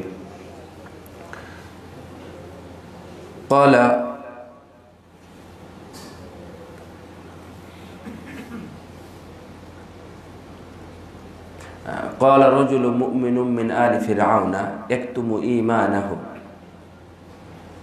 أتقتلون رجلا أن يقول ربي الله। মুসা আলাইহিস সালামের সময়ে যখন তারা পাকাপোক্ত সিদ্ধান্ত গ্রহণ করলো যে মূসাকে হত্যা করতে হবে, তো যখন সর্বশেষ পর্যায়ে, মানে এই নিয়ে তা আর কারো কোনো ইখতিলাফ, কোনো মতভেদ নেই যে মূসাকে হত্যা করবে, ঠিক ওই সময় ভালো একটা কাজ দিয়েছিল ফেরাউনের পরিবারেরই একজন। কেউ কেউ বলেছেন এই পরিবারের একজন বলতে সরাসরি ফেরাউনের মেয়ে এই কথা বলেছিল, আর কেউ কেউ বলেন যে না, এটা ফেরাউনের মেয়ে না, এটা ফেরাউনের মেয়ের দাসী, যে মেয়ের মানে চুল বেনি করে দিত, যাই হোক তার দাসী ব্যক্তিগত। আবার কেউ বলেন যে না, এটা আসলে কোনো একজন মুমিন ব্যক্তি, সেই বলেছিল আতাকতুলুনা রাজুলান, আচ্ছা আপনারা কি এমন একজন মানুষকে হত্যা করবেন যে নাকি বলে যে আমাদের প্রতিপালক মানে আল্লাহ, রব্বি আল্লাহ, আমার প্রতিপালক হলেন আল্লাহ, এমন কথা যে বলে আপনারা তাকে হত্যা করবেন? এটা কি হয়? না, এটা ঠিক না। এই যে ছিল, সে ছিল অল্প বয়সের, অর্থাৎ যুবক বয়সের, যৌবনে ছিল, তার মধ্যে এই স্পৃহা অথবা স্পিড তার মধ্যে জেগেছে যে খামাখায় একজন মানুষকে হত্যা করবে কেন। ইসলাম কিন্তু এমনিতে কোনো মানুষকে হত্যা করার কথা বলে না, এবং হত্যার অধ্যায়গুলো খুবই কম, নেই বললেই চলে, সে দোষী হোক আর যাই হোক না কেন। তো একজন লোক যখন বলল, তখন তাদের ভিতরে ইখতিলাফ হয়ে গেল, যে কেউ তখন বুঝলো যে আসলে তাই তো, ওর কথা বলতেছে, এবং মানে কোরআনের আয়াতটা এভাবে এসেছে যে ইয়াকু সাদিকান ইউসিবকুম, অথবা ইয়াকু কাদিমা ফালাইহি কাদিবু, ও যদি মিথ্যা কথা বলে, তোমরা যে ওকে হত্যা করতে চাচ্ছ, ও যদি মিথ্যুক হয় তাহলে ও তো মিথ্যাবাদী হয়ে গেল, আর মিথ্যাবাদী মানেই খারাপ, সবার কাছে খারাপ। মিথ্যাবাদী এটা সবার কাছেই খারাপ, তো মিথ্যাবাদী মানে ও খুবই খারাপ মানুষ, তাহলে ওকে হত্যা করতে যাবে কেন? ওর বিচার অন্য জায়গায় হবে। আর আর যদি ও সত্যবাদী হয়, তাহলে ওর প্রভাব তোমাদের উপর অবশ্যই পড়বে। এই মূসা যেখানে থাকবে সেখানে বরকত হবে, ঈসা যেখানে থাকবে সেখানে বরকত হবে, তো নিশ্চিত তার একটা ভালো ফলাফল তোমরা পাবে, হত্যা করার দরকার নেই। এই কথা যখন বলল, তখন তাদের মধ্যে ইখতিলাফ হলো, এবং মূসা আলাইহিস সালামকে সরাসরি হত্যা করবে এই সিদ্ধান্তে তারা আর উপনীত হতে পারলো না, এবং তারা সিদ্ধান্ত নিতেও পারলো না পাকাপোক্তভাবে। এখান থেকে নড়বড় হয়ে গেল। এটা ঘুরিয়েছিল একজন যুবক এটা ঘুরিয়েছিল। রাসূল সাল্লাল্লাহু আলাইহি ওয়াসাল্লাম, আমি যুবকদের উদ্দেশ্যেই কিছু বলছি, ঘটনার আলোকে আমি বলবো। যখন রাসূল সাল্লাল্লাহু আলাইহি ওয়াসাল্লাম খাইবার যুদ্ধে কোনো ফাইসালা দিতে চাইলেন, 1 মাস ধরে যুদ্ধ হয়, 1 মাস ধরে, সহিহ বুখারীর হাদিস আপনারা দেখলে পড়তে পারবেন, 1 মাস ধরে যুদ্ধ হয়, কোনো ফাইসালা হয় না। হঠাৎ করে আল্লাহর পক্ষ থেকে কোনো মেসেজ, কোনো দূত আসার কারণেও উনি ঘোষণা দিলেন একদিন যে আগামীকাল আমি যার হাতে পতাকা তুলে দিব তার হাত দিয়েই খাইবার জয় হবে। তো এটা অনেক বড় সংবাদ ছিল, কারণ 1 মাস ধরে যুদ্ধ হয়, কোনো মানুষ পাওয়া যায় না, কেউ নাই, শুধু বাহির থেকে কোনো তীর এসে সাহাবীদের মধ্যে লাগে, এবং অনেক সাহাবী মারা গেছেন, এক করে 16 জন সাহাবী মারা গেছেন। 16 জন সাহাবীকে কম? অনেক। কোনো কিছু করাও যায় না, ভিতরেও ঢোকা যায় না। তো ভিতরে প্রবেশ করতে গেলে হয়তো বা আরো বড় ক্ষতি হবে। রাসূল সাল্লাল্লাহু আলাইহি ওয়াসাল্লাম বলেন, আগামীকাল যার হাতে আমি পতাকা তুলে দিব তার মাধ্যমে খাইবার জয় হবে। সকালবেলা সবাই এসে হাজির, প্রস্তুত যে আমার নামটাই হয়তোবা রাসূল সাল্লাল্লাহু আলাইহি ওয়াসাল্লাম বলবেন। হঠাৎ করে এসে নাম বললেন, কোথায়? আলী ইবনে আবি তালিব রাদিয়াল্লাহু আনহু। যখনই এটা বললেন, তখন অনেকের আশা কি হলো, ভঙ্গুর হয়ে গেল, যে তাহলে আমার নামটা আসতেছে না। হঠাৎ বলছে যে ইয়া রাসূলুল্লাহ, আলী অসুস্থ, তো আল্লাহ রাসূল বললেন ওকে ডাকো। ডাকা হলো, তো বললেন কি সমস্যা? চোখের সমস্যা। রাসূলুল্লাহ সাল্লাম তার মুখে থুতু নিয়ে তার চোখে দিলেন, তৎক্ষণাৎ অসুখটা দূর হয়ে গেল, ভালো হয়ে গেল। রাসূলুল্লাহ সাল্লামের থুতুর মুখের বরকতে ভালো হয়ে গেল। পতাকা দিলেন, বললেন যে আলী তুমি যাও, তোমার হাতে আজকে খায়বার জয় হবে, তুমি আগে তাদেরকে গিয়ে দাওয়াত দিও, দাওয়াত দিও। লা ইয়াহদিয়াল্লাহু বিকা রাজুলান ওয়াহিদা খায়রুল লাকা মিন হুমরিন নাম। তুমি তাদেরকে দাওয়াত দাও, তোমার দাওয়াতে যদি একটা মানুষও ফিরে আসে, এই যুদ্ধ চলতেছে তরবারি এই তীরের মধ্যে, তুমি আগে তাদেরকে দাওয়াত দাও। দাওয়াতে যদি তারা ফিরে আসে একজন, তাহলে এটা তোমার জন্য উত্তম হবে, লাল উট অপেক্ষা উত্তম হবে। আলী ইবনে আবি তালিব রাদিয়াল্লাহু তাআলা আনহু গেলেন। যাওয়ার পরে অনেক বিভিন্ন দিক থেকে চেষ্টা করলেন, হলো না। সেই গেট খুলে ফেললেন, সেই গেটই খুলে ফেললেন। গেটটাকে এইভাবে ধরলেন, উনি নিজে একাই ধরে এখান থেকে তুলে অন্য জায়গাতে রাখলেন, ফেলে দিলেন একাই। এটা আপনারা এখনো বুঝেননি যে এটা কি জিনিস। ফেলে দিলেন, দরজা উন্মুক্ত হয়ে গেল। খাইবারে ওখানে যারা গেছেন মনে হয় জানেন, দেখেছেন, আমি গেছি, দেখেছি খাইবার চারিদিকে উঁচু, মাঝখানে নিচু, ওরা বসবাস করে। ওদের খাদ্য আছে, পানি আছে, বাজার আছে, সবকিছু আছে, ওদের কোনো কিছু লাগবে না, অনেক দিন ধরে চলবে, এরকম একটা জায়গা। এবং বলা হয় যে খাইবার জয়ের পরে ইসলাম ধনী হয়ে গেছে, খাইবার জয়ের পরে ইসলাম ধনী হয়ে গেছে, এত সম্পদের মালিক হলো খাইবার। তো খাইবার যখন দরজা সরিয়ে দিল, তখন ভিতরে যারা ছিল তারা তো সবাই বীর, বড় বড় বীর, তারা দেখে আশ্চর্য হয়ে গেছে। যেই দরজাটা একজন কেন, 5 জন 10 জন না, 100 জন মানুষও যদি ধরে সেই দরজাকে, চালে সেই দরজা নড়ানোর কোনো ক্ষমতা নেই মানুষের। অথচ সে আলী ইবনে আবি তালিব রাদিয়াল্লাহু তাআলা একা এইভাবে দরজা তুলে ফেলে দিয়েছিলেন। দরজা খুলে গেল, ভেঙ্গে গেল, যুদ্ধ শুরু হলো। গিয়ে আগে দাওয়াত দিলেন, কেউ ফিরলো, কেউ ফিরলো না। তারা পরবর্তীতে তারা মেনে নিল।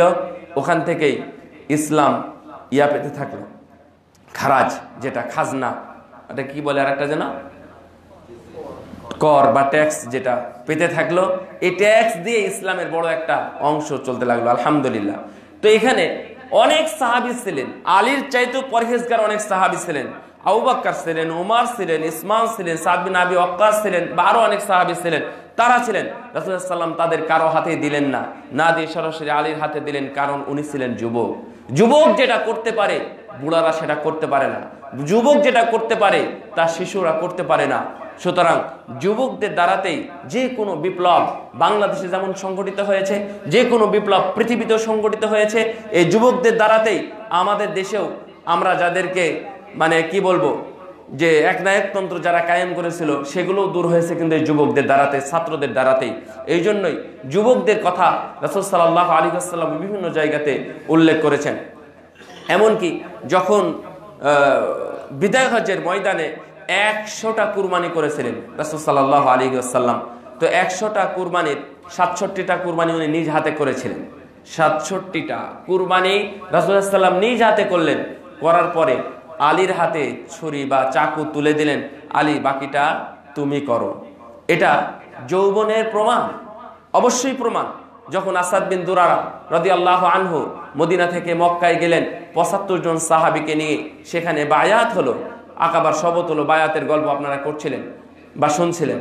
তো শপথ হলো, শপথ হওয়ার পরে রাসূলুল্লাহ সাল্লাল্লাহু আলাইহি ওয়াসাল্লাম কাউকে না, বড়দেরকে না, বার্ধক্যকে না, বড় শিক্ষিত মানুষকে নয়, রাসূলুল্লাহ সাল্লাল্লাহু আলাইহি ওয়াসাল্লাম দায়িত্ব দিলেন একজন ছোট্ট বালককে, তার নাম হলো আসাদ বিন দুরারা।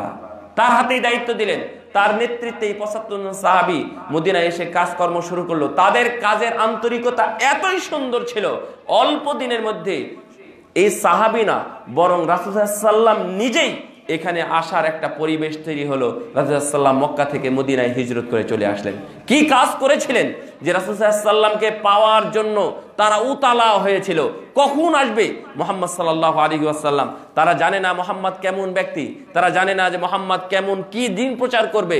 তারা কিছুমাত্র শুনেছে আসাদ বিন দুররা রাদিয়াল্লাহু তাআলা আনহুর নেতৃত্বে কাজ করেছে, মদিনাবাসী বুঝে ফেলেছে। অথচ তাদের রব, তাদের মাবুদ এবং মুহাম্মদ সাল্লাল্লাহু আলাইহি ওয়াসাল্লামের মাবুদ ভিন্ন, তাদের রব এবং আসাদ বিন জুরার মাবুদ হলো ভিন্ন। তারপরেও তারা স্বাগত জানানোর জন্য সামনে এগিয়ে গিয়েছিল, তারা রাসূলুল্লাহ সাল্লাল্লাহু আলাইহি ওয়াসাল্লামকে স্বাগত জানিয়েছিল শুধুমাত্র কাজের কারণে, এই যুবকদের কাজের কারণে। রাসূল সাল্লাল্লাহু আলাইহি ওয়াসাল্লাম বলছেন কিয়ামতের দিন লা তাসুলু কদামা ইবনু আদম, কিয়ামতের দিন কোন আদম সন্তানের পা নড়বে না, সামনের দিকে আগাবে না, হাত্তা ইউসআল আন খামসিন, 5টা বিষয়ে প্রশ্ন না করে, অর্থাৎ প্রশ্নের উত্তর না দিয়ে সে সামনের দিকে যেতে পারবে না। তার মধ্যে আপনারা জানেন যে আন উমরিহি ফিমা আফনাহু, তার হায়াত সম্পর্কে তুই জীবনটা কিভাবে কাটিয়েছিস, এটা একটা প্রশ্ন, এটা প্রথম প্রশ্ন। এই প্রশ্নটাই এনাফ, কিন্তু দ্বিতীয় আরেকটি প্রশ্ন সেই দিন করা হবে, আমাকে আপনাকে সবাইকে করা হবে, আন শাবাবিহি ফিমা আবলা, আন শাবাবিহি ফিমা আবলা, তুমি তোমার যৌবনকে কোন কাজে, কোথায়, কিভাবে ব্যয় করেছো, উত্তর দাও, তারপরে সামনের দিকে যাও। তো আপনার যৌবনকে যদি এই প্রশ্নটা করা হয়, আপনি কি উত্তর দিতে পারবেন? যদি উত্তর দিতে পারেন আলহামদুলিল্লাহ, ওয়েলকাম, আহলান ওয়া সাহলান। যদি উত্তর দিতে না পারেন তাহলে আপনি প্রস্তুতি নিন যে আমার উত্তরটা ঠিক করা উচিত, যে আমি কি করতেছি, কি করেছি। যদি না দিতে পারেন তাহলে যেমন খারাপই আছে, যদি দিতে পারেন অনুরূপভাবে আপনার জন্য কল্যাণও অপেক্ষা করছে। রাসূল সাল্লাল্লাহু আলাইহি ওয়াসাল্লাম বলছেন সাবা ইযিল্লুহুমুল্লাহু ফি যিল্লিহি ইয়াওমা লা যিল্লা ইল্লা যিল্লুহু, কিয়ামতের দিন 7 শ্রেণীর মানুষকে আমরা দেখতে পাবো আরশের ছায়াতলে, যারা ছায়া পেয়েছে, যেই দিন তার ছায়া ছাড়া, এই ছায়া ছাড়া আর কোনো ছায়া থাকবে না, কোনো ছায়া থাকবে না। তার মধ্যে একজন হলো শাবুন নাশা ফি ইবাদাতিল্লাহ, অথবা শাবুন নাশা ফি তাআতিল্লাহ, আল্লাহর আনুগত্যের মধ্যে থেকে, আল্লাহর ইবাদতের মধ্যে থেকে যে বড় হয়েছে, তাদের জন্য সেই দিন জায়গা থাকবে। এই যুবকরা, আজকের এই যুবকদের উদ্দেশ্যেই প্রোগ্রাম হেতু আমি যুবকদেরকে আমি বেছে নিলাম, এবং যুবকদের উদ্দেশ্যেই আমার কিছু নসিহত অবশ্যই থাকবে এবং আমি করবো ইনশাআল্লাহ। সুতরাং যুবকরা যে কিছু করতে পারে এবং যুবকদের যে কিছু মর্যাদাও আছে, আমি এই বিষয় নিয়েও কথা বলছিলাম। দেখেন যে যখন মুসা আলাইহিস সালাম জাতিকে বললেন তোমরা ইয়াতে যাও, তো এই ফিলিস্তিনে প্রবেশ করো, বাইতুল মুকাদ্দাসের এখানে ফিলিস্তিনে প্রবেশ করো, তখন তারা বলল যে না, আমরা প্রবেশ করতে পারবো না, এখানে এমন কিছু মানুষ আছে ওদের সাথে আমরা লড়তে পারবো না, যুদ্ধ করতে পারবো না, হাত্তা ইয়াখরুজু মিনহা, ওরা যদি এখান থেকে বের হয় তাহলে আমরা সেখানে প্রবেশ করতে পারবো। তখন ক্বালা রাজুলানি মিনাল্লাযীনা ইয়াখাফুনা আন'আমাল্লাহু আলাইহিম আদখুলু আলাইহিমুল বাব ফাইযা দাখালতুমুহুম ফাইন্নাকুম গালিবুন ওয়া আলাল্লাহি ফাতাওয়াক্কালু ইন কুনতুম মুমিনিন। তখন দুইজন যুবক এসে বলল যে শোনো, ওরা আল্লাহকে ভয় করত, তারা আল্লাহকে ভয় করত, তাদের উপর আল্লাহ রাব্বুল আলামিন বিশেষ রহমত দিয়েছিলেন। সেই দুইজন ব্যক্তি এসে বলল যে তোমরা এই দরজা দিয়ে প্রবেশ করো, তোমরা প্রবেশ করো, আলাইহিমুদখুলু আলাইহিমুল বাব, তোমরা প্রবেশ করোই না, ফাইদা দাখালতুমু, তোমরা যখনই এখানে প্রবেশ করবে, আলাইকুম ফাইন্নাকুম গালিবুন, তোমরা তখনই জয়লাভ করবে। দুইজন ব্যক্তি বলল, সাহস করে দুইজন যুবক এসে বলল যে প্রবেশ করো, করার সাথে সাথে তোমরা এখানে জয়লাভ করবে। দেখেন কত একবারে মানে নগদ জয়। তারপরেও তারা শুনে, যাই হোক শুনেনি, কিন্তু দুইজন ব্যক্তি সাহস করেছিল তোমরা এখানে ঢুকো, এখানে প্রবেশ করো, প্রবেশ করার সাথে সাথে তোমাদের বিজয় দিয়ে দেওয়া হবে। ও আলাল্লাহি ফাতাওয়াক্কালু, এবং তোমরা আল্লাহর উপর ভরসা করো। কিসের তোমরা মানুষের উপর ভরসা করেছো? কিসের তোমরা ভরসা করো? এর উপর ভরসা করো, আল্লাহর উপর ভরসা করো, ইনশাআল্লাহ আল্লাহ রাব্বুল আলামিন ফাতাওয়াক্কালু ইন কুনতুম মুমিনিন। তোমরা যদি মুমিন হও, মানুষের উপর ভরসা করলে কেন? আল্লাহর উপর ভরসা করো। তারপরেও তারা যদিও ঢুকেনি, কিন্তু তারা সাহস করেছিল। দুইজন ব্যক্তি এসে বলেছিল যে তোমরা এখানে ঢুকো, তোমরা নিরাপদ থাকবে এবং তোমরা জয়ী হবে। ওই দুইজন ব্যক্তি কি জানতো? বুঝেননি কথা? ওই দুইজন ব্যক্তি কি জানতো যে আমরা ঢুকলেই জয়লাভ করব? না, ওর সাহস বলতেছে আরে আমরা যদি যাই না আমরা গেলেই সেখানে জয়লাভ করব। আমাদের সাথে পারবে কে? আমাদের যে শক্তি, সাহস, আমাদের যে মনোবল, আমাদের চিত্ত বা দৃঢ়তা যেটা আছে, সেটার কারণে ইনশাআল্লাহ আমরা জয়লাভ করব। চলো যাই, প্রবেশ করি, তাদের সাথে আমরা লড়ে আসি। যদিও তারা ঢুকেনি, তারা প্রবেশ করেনি, কিন্তু তারা দুইজন যুবক সাহস করেছিল। ওয়াজাআ রাজুলুম মিন আকসাল মাদিনাতি ওয়াজাআ রাজুলুম মিন আকসাল মাদিনাতি ইয়াসআ ক্বালা, দুই জায়গাতে এসেছে, একটা হলো সূরা ইয়াসিনের মধ্যে আর একটা হলো সূরা কাসাসের মধ্যে। দুই জায়গাতে একই ধরনের কথা। তো একটা হঠাৎ করে একটা লোক এসে বলতেছে, এক লোক, তার মানে ও মুসলমান না। আবার কেউ কেউ বলেন ও মুসলমান, অর্থাৎ একটা সময় হলো মুসা আলাইহিস সালামের সময়, যেটা কসাসের মধ্যে আছে, আর যেটা সূরা ইয়াসিনে আছে এটা হলো ঈসা আলাইহিস সালামের সময়। একই ভাবে এসেছে, ওয়াজাআ রাজুলুম মিন আকসাল মাদিনাতি ওয়াজাআ মিন আকসাল মাদিনাতি রাজুলুন ইয়াসআ ক্বালা ইয়া কওমি ইত্তাবিউল মুরসালিন। এটা হলো ঈসা আলাইহিস সালামের সময় এসে বলেছিল, এই একজন ব্যক্তি এসে বলেছিল, ও হলো যুবক, এসে বলেছিল তোমরা এর অনুসরণ করো, যে তোমাদের কাছ থেকে কোনো টাকা চাই না, পয়সা চাই না, কোনো কিছুই চাই না, তোমরা এর অনুসরণ করো। ইত্তাবিউ মান লা ইয়াসআলুকুম আজরাও ওয়া হুম মুহতাদুন, তোমরা ওই ব্যক্তিদের অনুসরণ করো যারা টাকা পয়সা চাই না, কোনো আজর চাই না, কোনো বিনিময় চাই না, ওর অনুসরণ করো। এই লোকটা ছিল যুবক। এই যুবক এসেই তাদেরকে বলেছিল যে তোমরা এর অনুসরণ করো। অনুরূপভাবে যখন মুসা আলাইহিস সালামকে মারার পরিকল্পনা হলো, অর্থাৎ হত্যা করবে যেই দিন পরিকল্পনা হলো, ঠিক ওই দিন এক লোক এসে মুসা আলাইহিস, সেই দিনের কাহিনীও ছিল, ওটা আপনারা জানেন মনে হয় না? মুসা আলাইহিস সালাম একজন ব্যক্তিকে কি করেছিল? ঘুষি মারেছিল, তাই না? ودخل المدينة حين غفلة من أهلها فوجد فيها رجلين يقتتلان هذا من شيعته وهذا من عدوه فاستغاثه الذي من شيعته على الذي من عدوه فوكزه موسى فقضى عليه قال هذا من عمل الشيطان إنه عدو مضل مبين। লম্বা ঘটনা, যেটা মুসা আলাইহিস সালাম আসলেন, একদিন এলাকায় আসছে, আসার পরে দেখছে দুইজন লোক মারামারি করতেছে। তখন মুসা আলাইহিস সালাম তখন যুবক মানুষ, কেবল এই এলাকায় ঢুকেছেন, এর আগে তো কাহিনী আছেই। তো দেখছে দুইজন মানুষ, একটা হলো ওনার বংশের আর একটা হলো আর এক বংশের, ধরে নিন একটা হলো সিলেটি আর একটা হলো রাজশাহী বা চিটাগাং। তো সিলেটি মানুষ আসতে এসে দেখছে দুইজন গন্ডগোল লাগছে, সিলেটি মানুষ আর চিটাগাং মানুষ। তখন মুসা আলাইহিস সালাম, যাই হোক এইভাবে যদিও আমাদের বলার প্রয়োজন নেই, সেটা অবশ্যই হকের পক্ষে ছিল, তাই না? তো মুসা আলাইহিস সালাম ওর পক্ষ নিলেন, যেটা ওনার দলের মানুষ পক্ষ নিলেন, পক্ষ নিয়ে এক দিক হয়ে ওনাকে একটা ঘুষি মারলেন। ঘুষি মারার সাথে সাথে লোকটা মারা গেল। কি ঘুষি দিয়েছিলেন আল্লাহ জানে। তো যাই হোক, ঘুষির কথাই আছে এখানে, এভাবে মানে খুব জোরে মেরেছিলেন, তাতে লোকটা মারা গেল। তখনই মুসা আলাইহিস সালাম বলছেন, দেখেন তওবা কাকে বলে? হাদা মিন আমালিশ শাইতান, ছি ছি ছি ছি ছি, এটা তো শয়তানি কাজ হয়ে গেল, এটা তো খারাপ কাজ। ইন্নাহু আদুউ মুদিল্লুম মুবিন, এটা তো একবারে সরাসরি পথভ্রষ্টকারী, তো আল্লাহর শত্রু। মানে এই লোকটাকেই বলতেছে যে নিজের লোক, ছি ছি, এটা আমি কি কাজ করলাম? তখনই আল্লাহর কাছে ক্ষমা চাইলো যে আল্লাহ তুমি আমাকে ক্ষমা করো, আল্লাহ তুমি আমাকে ক্ষমা করো, আমি রব্বি ইন্নী যালামতু নাফসি ফাগফিরলি ফাইন্নাহু রব্বি ইন্নী যালামতু নাফসি ফাগফিরলি। যাই হোক, এভাবে আয়াত আছে। তো বললেন আল্লাহ আমি জুলুম করে ফেলেছি, আমার উপরে তুমি আমাকে ক্ষমা করো। আল্লাহ রাব্বুল আলামিন তাকে ক্ষমা করে দিলেন। এরপরে পরের দিন আবার একই কাহিনী হয়েছে, গন্ডগোল করা শুরু করেছে, ওর পক্ষ নিয়ে মারামারি করতে গেছে। আর ওই লোক বলছে, তুমি না গতকালকে ওই লোককে হত্যা করেছো, আমি দেখেছি, আমি জানি না, তুমি আবার ওর পক্ষ নিচ্ছ কেন? তাহলে তুমি তো ভালো মানুষ না। তখনই জানাজানি হয়ে গেল। মানে মুসা আলাইহিস সালাম যে গতকালকে এই দুর্ঘটনা ঘটেছে, এই ঘটনাটা অনেকে জানে না, জানতে পারেনি। আগাবার পরের দিন একই ঘটনা যখন সেম ঘটনা ঘটা শুরু করেছে, তখন ওই লোক বলতেছে তুমি গতকাল এই ঘটনা ঘটিয়েছো, কিন্তু আমি জানি। তো আনতা রাজুলুন কি যেন আছে, জব্বার, তুমি তো খারাপ মানুষ, তুমি গতকালকে একজন মানুষ, আবার তুমি আমাকে আজকে মারতে চাও। তখন মুসা আলাইহিস সালামের হুঁশ ফেরেছে। ইতিমধ্যে তারাও জোট বেঁধে ফেলেছে, গতকাল ওকে মেরেছে, ওর বদলে আজকে মুসাকে মারা হবে। তো এখন তো এখানে বিচার আচার তখন ওরকম ভাবে নেই, এবং সত্যই তাকে মেরে ফেলবে। এ তো ধর্মের কারণে আর মারতেছে না, দোষের কারণে।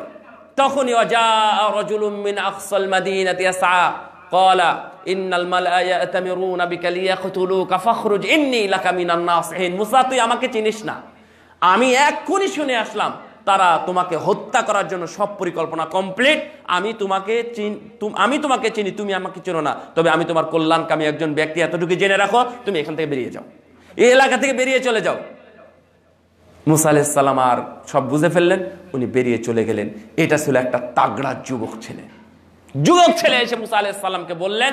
মুসা আলাইহিস সালাম সেখান থেকে বেরিয়ে গেলেন। ফখরাজা মিনহা খাইফান ইয়াতারাক্কাবু ক্বালা রাব্বি নাজ্জিনি মিনাল কওমিজ যালিমিন ওয়া লাম্মা তাওয়াজ্জাহা তিলকা মাদিয়ান। মুসা আলাইহিস সালাম এইভাবে বেরিয়ে গেলেন। বেরিয়ে যাওয়ার সময় বললেন ইনশাআল্লাহ আল্লাহ আমাকে ভালো পথ, সঠিক পথ ইনশাআল্লাহ আমাকে দেখাবে। এই বলে সেখান থেকে বেরিয়ে চলে গেলেন। এরপরে ঘটনা আরো অনেক লম্বা হয়ে গেল, যা আপনারা বিভিন্নভাবে জেনেছেন। আমরা সময় পেলে একদিন করব। তাহলে দেখেন যুবকদের কত কাজ, যুবকদেরকে দিয়ে আল্লাহ রাব্বুল আলামিন কত জায়গাতে কাজ করিয়ে নিয়েছেন। অনেক কাজ হয়েছে যুবকদের দ্বারাতে। আপনারাও যদি যুবকরা যারা আছেন তারা যদি ঐক্যবদ্ধ হন, গতকালকে আমি ময়মনসিংহ ছিলাম, ওদের কথা না উল্লেখ করলে নাই। উনি আপনাদের এখানে, ওনারা যারা ছিলেন তারা আপনাদের এখানে এসেছিলেন, এসে মাশাআল্লাহ আপনাদের কাজ দেখে ওনারা বেশি ইন্সপায়ার্ড হয়েছেন, আরও বেশি অনুপ্রাণিত হয়েছেন। আপনাদের গল্প মাশাআল্লাহ অনেক করলেন। আমি এসে যখন আবুল কালাম ভাইকে গল্প করলাম ময়মনসিংহের কথা, আবুল কালাম ভাই আবার ওনাদের সুনাম করলেন যে মাশাআল্লাহ ওরা তো বেশ খুব স্পিরিট ম্যান, খুব মানে পাওয়ারফুল বলতে ইমানির দিক থেকে খুব ভালো। বুঝলাম যে দুইজনার প্রশংসা করতেছে, আলহামদুলিল্লাহ। তো সেখানে যুবকদের যে ঐক্যবদ্ধ দেখলাম, মানে একতা দেখলাম, এই একতা দিয়ে যে কোনো কিছুকে ছিনিয়ে আনা সম্ভব, যে কোনো কিছুকে। এই যুবকরাই সবকিছু করেছে। দেখেন বদর যুদ্ধ করেছে কারা? বলেন কারা যুদ্ধ করেছে? জানেন না আপনারা? না, ইয়াসআলুনাকা আনিল আনফালি কুলিল আনফালু লিল্লাহি ওয়ার রাসূল ফাত্তাকুল্লাহা ওয়া আসলিহু যাতা বাইনিকুম ইন কুনতুম মুমিনিন। আয়াতটা পড়লে বুঝতে পারবেন। সূরা আনফালের প্রথম। এই সূরা আনফাল মানে হচ্ছে কি, যুদ্ধের পরে সম্পদ যেটা পাওয়া যায় ওটাকে কি বলে? গনিমত। না, এই গনিমত নফল বা ফাই এটাকে বলে। এর নামে আল্লাহ সূরার নামই দিয়েছেন, কারণ প্রথম দ্বন্দ্বই শুরু হয়েছিল এই নফল নিয়ে, এই গনিমত নিয়ে। যুবকরা বলল আমরা যুদ্ধ করেছি। দেখেন এখানে শানে নজুল পড়বেন, পাবেন সূরার শানে নজুল। যুবকরা বলল আমরা যুদ্ধ করেছি, আমরা রক্ত দিয়েছি, আমরা জীবন দিয়েছি, সম্পদ দিয়েছি, এই গনিমতের হকদার হলাম আমরা। যৌক্তিক দাবি। বুড়ারা বলল, আপনারা অনেক মন খারাপ করবেন না, বুড়ারা মানে কাজী নজরুল ইসলামের ভাষায় ওরা আবার ভালো মানুষ। কাজী নজরুল ইসলামের ভাষায় অনেক বৃদ্ধকে আমি দেখিয়াছি, তাই না? এরকম কথা আছে যৌবনের গানের মধ্যে উনি উল্লেখ করেছেন যে তাদের মধ্যে আমি যৌবন দেখতে পাই, ও বার্ধক্যের মধ্যেও দেখতে পাই।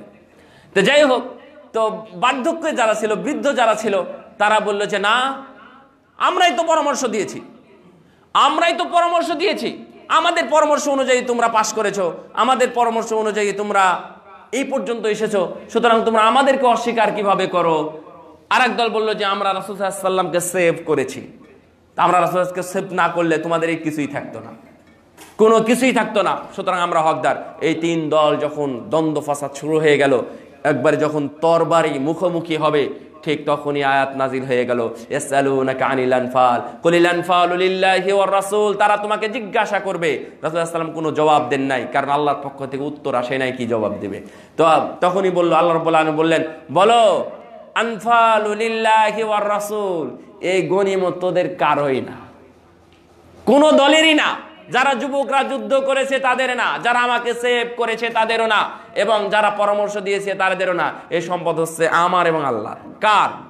আল্লাহ এবং আল্লাহর রাসূলের। ফয়সালা হয়ে গেল।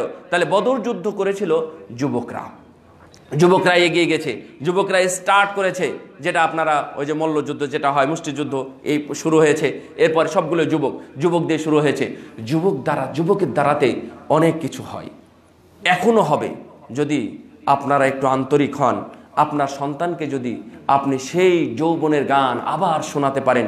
1932 সালে না, 1932 সালে সিরাজগঞ্জে যখন এসেছিলেন, যুবকদের ট্রেন স্টেশনের ওখানে যুবকরা সবাই এক জায়গাতে হয়ে কাজী নজরুল ইসলামকে ইয়া করেছিল, সংবর্ধনা দিয়েছিল যে আমরা এ ধরনের একজন কবিকে পেয়ে। তখনও উনি সুস্থ, তখন 1942 সালে অসুস্থ হয়েছেন। তো তার কবিতাতে কারণ তার বয়স তো তখন অনেক, মানে প্রায় 32-33 বছর বয়স, একবারে তাগড়া যুবক কাজী নজরুল ইসলাম। 42-43 বছর বয়সে উনি অসুস্থ হয়েছেন। সেই সময় ওনার জন্য কিছু ইয়া দিয়েছিল আর কি, সংবর্ধনা দিয়েছিল যে কবি এসেছেন, একজন ভারতের মানুষ বাংলাদেশে এসেছেন। তো এটার কারণে উনি কিছু বক্তব্য দিয়েছিলেন। বক্তব্যটা ছিল হচ্ছে যৌবনের গান। এই প্রবন্ধটা পড়বেন। আমি মাঝে মাঝেই পড়ি যে আমি হলাম কাকপক্ষীকে কেউ পছন্দ করুক চাই না করুক, আমি কা করে যাব। যদি আমাকে তাড়িয়ে দেয় তাহলে এক ডাল থেকে আর এক ডাল যাবো বটে, কিন্তু আমি কা করবই, আমি গান গাইবই। এর নাম হচ্ছে যুবক, এর নাম হচ্ছে যৌবন। যৌবনের কোনো বয়সও নেই, যৌবনের কোনো ফ্রেমেও নেই, ও কোনো ফ্রেমে বাধা থাকে না, ও সব সময় সামনের দিকে এগিয়ে যায়। সুতরাং যুবকরা যদি সামনের দিকে এগিয়ে যেতে পারে, তাহলে যে কোনো একটা মঞ্চে, ভালো মঞ্চে, ধরেন ইসলামী জালসা, যুবকরা যদি এক জায়গাতে হয় তাহলে বলবে যে না, এখানে কোনো ইসলামী জালসা হবে না, এখানে গান হবে, কেউ তাদের সামনে যাবে না, প্রশাসনও আসবে না, অনেক পরে আসবে। যদি কোনো গানের মঞ্চে গিয়ে যুবকরা বলে যে না, এখানে কোনো গান হবে না, এখানে কোনো নাচ হবে না, এখানে কোনো ড্যান্স হবে না, এখানে আলেম নিয়ে এসেছি আমরা, আলেমদেরকে দিয়ে এখানে জালসা হবে, কেউ কথা বলবে না, সব দূর করে মাথা নিচু করে সরে যাবে। সেখানে ইসলামী মাহফিল, আল্লাহর বাণী, কোরআনের বাণী, হাদিসের বাণী সেখানে আবার মানে বাজবে, গুনগুন করবে। যদি এই যুবকরা একত্রিত হয়, যুবকদের দ্বারাতে আরো অনেক কিছু হয়েছে পৃথিবীতে। আমি এখানে একটা কথা শুধুমাত্র বলবো যে শাবুন নাশা ফি ইবাদাতিল্লাহ, যেটা বলছিলাম যে শাবুন নাশা ফি ইবাদাতিল্লাহ, এটা কি? যেই যুবকরা বড় হয়েছে ইবাদতের মাধ্যমে। তো শেখ সালেহ আল উসাইমিন রাহিমাহুল্লাহকে জিজ্ঞাসা করা হয়েছিল, এইভাবে আসছে, আমি ওভাবেই আপনাদের সামনে নিয়ে এসেছি যে সুইলা শেখ মোহাম্মদ বিন সালেহ আল উসাইমিন রাহিমাহুল্লাহ হুনাকা শাবাবুন ইয়াউদুনা ইলা আল্লাহি ফি সিনিল খামিসাতি ওয়াল 20 ওয়া ফি সিনিল রাবিআতি ওয়াল 20 يعني يكون اثناء البلوغ في ضياع ويكون قد عصى الله سبحانه وتعالى وقد يكون تاركا للصلاة، فبعد هذا السن يرجع إلى الله سبحانه وتعالى ويكون من عباد الله سبحانه وتعالى. هل يكون داخلا في السبعة الذين يدلهم الله في ظله يوم لا ظل إلا ظله وهو شاب الذي نشأ في طاعة الله؟ উনি বলতেছেন, ওনাকে জিজ্ঞাসা করা হয়েছিল যে শেখ আপনি এই বিষয়ে কি বলবেন, এই বিষয়ে আমাদেরকে কিছু বলেন। যে কিছু যুবককে আমরা দেখেছি যে তারা অনেক খারাপ কাজের সাথে সম্পৃক্ত, অনেক দেখা যাচ্ছে সালাত আদায় করে না, সিয়াম পালন করে না, তারপরে গান বাজনা নিয়ে সামাজিক যত কুকর্ম, অরুচিকর যত কাজ আছে সে কাজের সাথে তারা সম্পৃক্ত। তাহলে তারা এইভাবে বড় হয়েছে, যখন তাদের বয়স 24, 25, 26 বছর হয়েছে, তখন তারা এটা ভেবেছে যে এটা আমি কি করলাম। এরপরে তারা ইরজিউ ইলাল্লাহ সুবহানাহু ওয়া তাআলা, আবার আল্লাহর দিকে ফিরে এসেছে, আল্লাহর ইবাদতের দিকে ফিরে এসেছে। ঠিক এই অবস্থায় হাল ইয়াকুনু দাখিলান ফি সাবআ আল্লাযীনা ইযিল্লুহুমুল্লাহু ফি যিল্লিহি ইয়াওমা লা যিল্ল, আল্লাহ কি ওই সকল যুবকদেরকে ওই 7 শ্রেণীর অন্তর্ভুক্ত করবেন যাদেরকে আল্লাহ তার নিজের ছায়াতলে ছায়া দিবেন? আমার প্রশ্নটা স্পষ্ট। অনেক যুবক আছে, ধরে নেন 15 বছর থেকে, যুবকটা কখন শুরু হয়, যৌবনটা কখন শুরু হয়? যৌবনটা শুরু হয় একবারে বাংলাতে মনে রাখবেন, যাদের স্বপ্ন দোষ হয়েছে, শুরু হয়েছে, তারা যৌবন পেয়ে গেছে। এটা যাদের গোঁফ উঠেছে তাদের যৌবন এসেছে, যাদের নাভির নিচের নোম প্রকাশ পেয়েছে তাদের যৌবন হয়েছে, যা বাবা মায়েরা সবচেয়ে ভালো বুঝতে পারে। এবং আমিও তোমাদেরকে বলবো, যুবকদেরকে বলবো, যুবকরা তোমরাও জেনেছো। তো এখন বক্তব্য হলো, এই বয়স থেকে নিয়ে 24 বছর, 25 বছর, 26 বছর বা আরও দিন পর্যন্ত সে এইভাবেই কাটিয়ে দিয়েছে। সালাত নাই, সিয়াম নাই, ভালো কাজ নাই, ভালো কথা নাই, অথবা কোরআন তেলাওয়াত নাই, কিছুই নেই। এই 24-25 বছর পরে যুবকদেরকে যখন বলা হলো, তখন যুবকরা তাদের মনটা ফিরলো, যুবকরা সেখান থেকে ফিরলো। তো হাল ইয়াকুনু দাখিলান ফিস সাবআ, ওই 7 শ্রেণীর অন্তর্ভুক্ত হবে কি তখন শেখ সালেহ হোসাইন বক্তব্য দিয়েছেন যে আসলে তাদের কয়েকটি মর্তবা রয়েছে, দরজা রয়েছে বা স্তর রয়েছে। এক শুরু, দ্বিতীয় হলো মাঝ, আর তৃতীয় হলো যৌবনের শেষ সময়। যৌবনের শেষ সময় যুবকরা, ওনার বক্তব্য অনুযায়ী আমি তোমাদেরকে শুভ সংবাদ দেব, উনি বলতেছেন যে এই 3 স্তরের শেষ স্তর যেটা, সেই স্তরেও গিয়ে সে যদি ঠিক হয়, অর্থাৎ 33 বছর যৌবনের সময়, মনে রাখবেন 33 বছর, এটাই মুহাদ্দিসিনদের বক্তব্য। এরপরে মানুষের যৌবন থাকতে পারে, এরপরে এর আগে মানুষের যৌবন নষ্ট হতে পারে, কিন্তু 33 বছর পর্যন্ত আমরা নরমালি ধরতে পারি হাদিসের ভাষায়। এবং জান্নাতীদের কথাও বলা হয়েছে যে তারা প্রায় 33 বছর বয়সের যে যুবক, এই যুবক বয়স নিয়ে তারা যাবে, মানে পাকাপুক্ত একজন যুবক। এই বয়স পর্যন্ত যে কোনো ব্যক্তি যদি ফিরে এসে ইল্লা তাবাল্লাহু আলাইহি ওয়াল্লাযীনা লা ইয়াদউনা মা'আল্লাহি ইলাহান আখার ওয়া লা ইয়াকতুলুনা নাফসাল্লাতী হারামাল্লাহু ইল্লা বিল হক ওয়া লা ইয়াজনুন ওয়া মান ইয়াফআল যালিকা ইয়ালকা আসামা। লম্বা কথা, আয়াতগুলো উল্লেখ করেছেন সূরা ফুরকানের, যেটা কত আয়াত যেন 68, 69 এবং 70 নম্বর আয়াত। হ্যাঁ, 68, 69, 70 নম্বর আয়াত। এই আয়াতগুলো উনি উল্লেখ করেছেন। উল্লেখ করার পরে উনি বলতেছেন যে এই আয়াতের আলোকে শেষ বয়স অর্থাৎ যৌবন থাকা অবস্থাতে কেউ যদি তওবা করে, কেউ যদি ফিরে আসে, তাহলে অবশ্যই আল্লাহ রাব্বুল আলামিন তাদের সেই 7 ব্যক্তিদের অন্তর্ভুক্ত করবেন। আল্লাহু আকবার। এবং আমরাও বিশ্বাস করি, কারণ আমি যখন ফিরে আসলাম এখন তো আমার বয়স যৌবনেই, তাই না? তাহলে আল্লাহ কেন ফিরাবেন না? ইনশাআল্লাহ আল্লাহ রাব্বুল আলামিন আমাদেরটা কবুল করবেন। তবে ইয়া করতে হবে, কি করতে হবে? তওবা করতে হবে। যদি তওবা না করেন তাহলে না। ইল্লা মান তাবা ওয়া আমানা ওয়া আমিলা আমালান সালিহা ফাউলাইকা ইউবাদদিলুল্লাহু সাইয়্যাতিহিম হাসানাত। যারা তওবা করেছে, ঈমান এনেছে, সৎ আমল স্টার্ট করেছে, কন্টিনিউ করছে, যারা এই 3টা কাজ করতেছে, আল্লাহ বলছেন তাদের ব্যাপারে আল্লাহ রাব্বুল আলামিন তাদের তওবা কবুল করবেন এবং তাদের আগের যে গুনাহগুলো হয়েছিল, অনেক খারাপ কাজের যে গুনাহগুলো হয়েছিল, এই গুনাহগুলো আল্লাহ নেকি দিয়ে রূপান্তর করে দিবেন। যুবকদের যদি এরপরেও যদি তারা মনে করে যে না, আমাদের হুঁশ ফিরেনি, আমাদের এখনো আমরা বুঝতে পারছি না, তাহলে অবশ্যই ভুল হবে। একটা কথা যে আব্দুল্লাহ ইবনে আমর ইবনে আস রাদিয়াল্লাহু তাআলা আনহু, উনি রাসূল সাল্লাল্লাহু আলাইহি ওয়াসাল্লামকে রাসূল সাল্লাল্লাহু পরে বলেছেন, তো উনি নিজেই বলতেছেন জামাআতুল কুরআনা ওয়া ক্বরাআতু ফীহি লাইলা। আমি এক সময় কুরআন জমা করতাম। আব্দুল্লাহ ইবনে আমর ইবনে আস রাদিয়াল্লাহু আনহু, ওনার জীবনে অনেক কাহিনী আছে, যেটা আপনারা কিছু শুনেছেন, কিছু শুনেন। তো উনি বলছেন যে আমি কোরআন জমা করতাম, জমা করে যা জমা করতাম আমি সবগুলোই পড়ে ফেলতাম।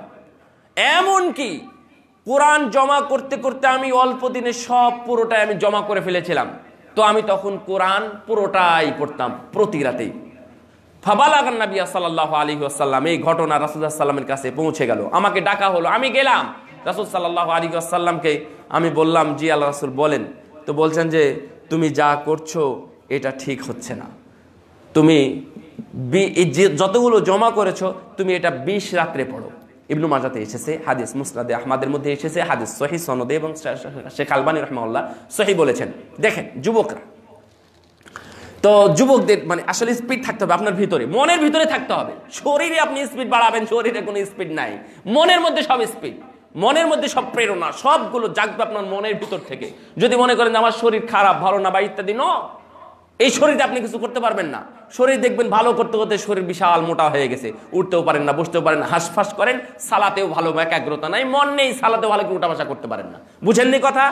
তো শরীরের দিক না তাকাবেন না, মনের দিকে তাকান যে আমার মনের ভিতরে কতটুকু আছে। তো যখন আব্দুল্লাহ আমর ইবনে আসকে যখন ডাকা হলো, তখন বলছেন যে না না তুমি এটা করবা না। তখন বলছে যে ইয়া রাসূলুল্লাহ, মানে ওনার ভাষাটা, কথাগুলো এরকম ছিল যে আমাকে অনুমতি দেন, ইন্নী আস্তামতাউ বিশাবাবি ওয়া কুওয়াতি, আমার যৌবনের শক্তি আছে ভালো, আমার যৌবনের শক্তি আছে ভালো, আপনি আমাকে অনুমতি দেন, আমি পড়বো। আচ্ছা ঠিক আছে। তুমি এটা একদিনে না, তুমি 20 দিনে পড়বা।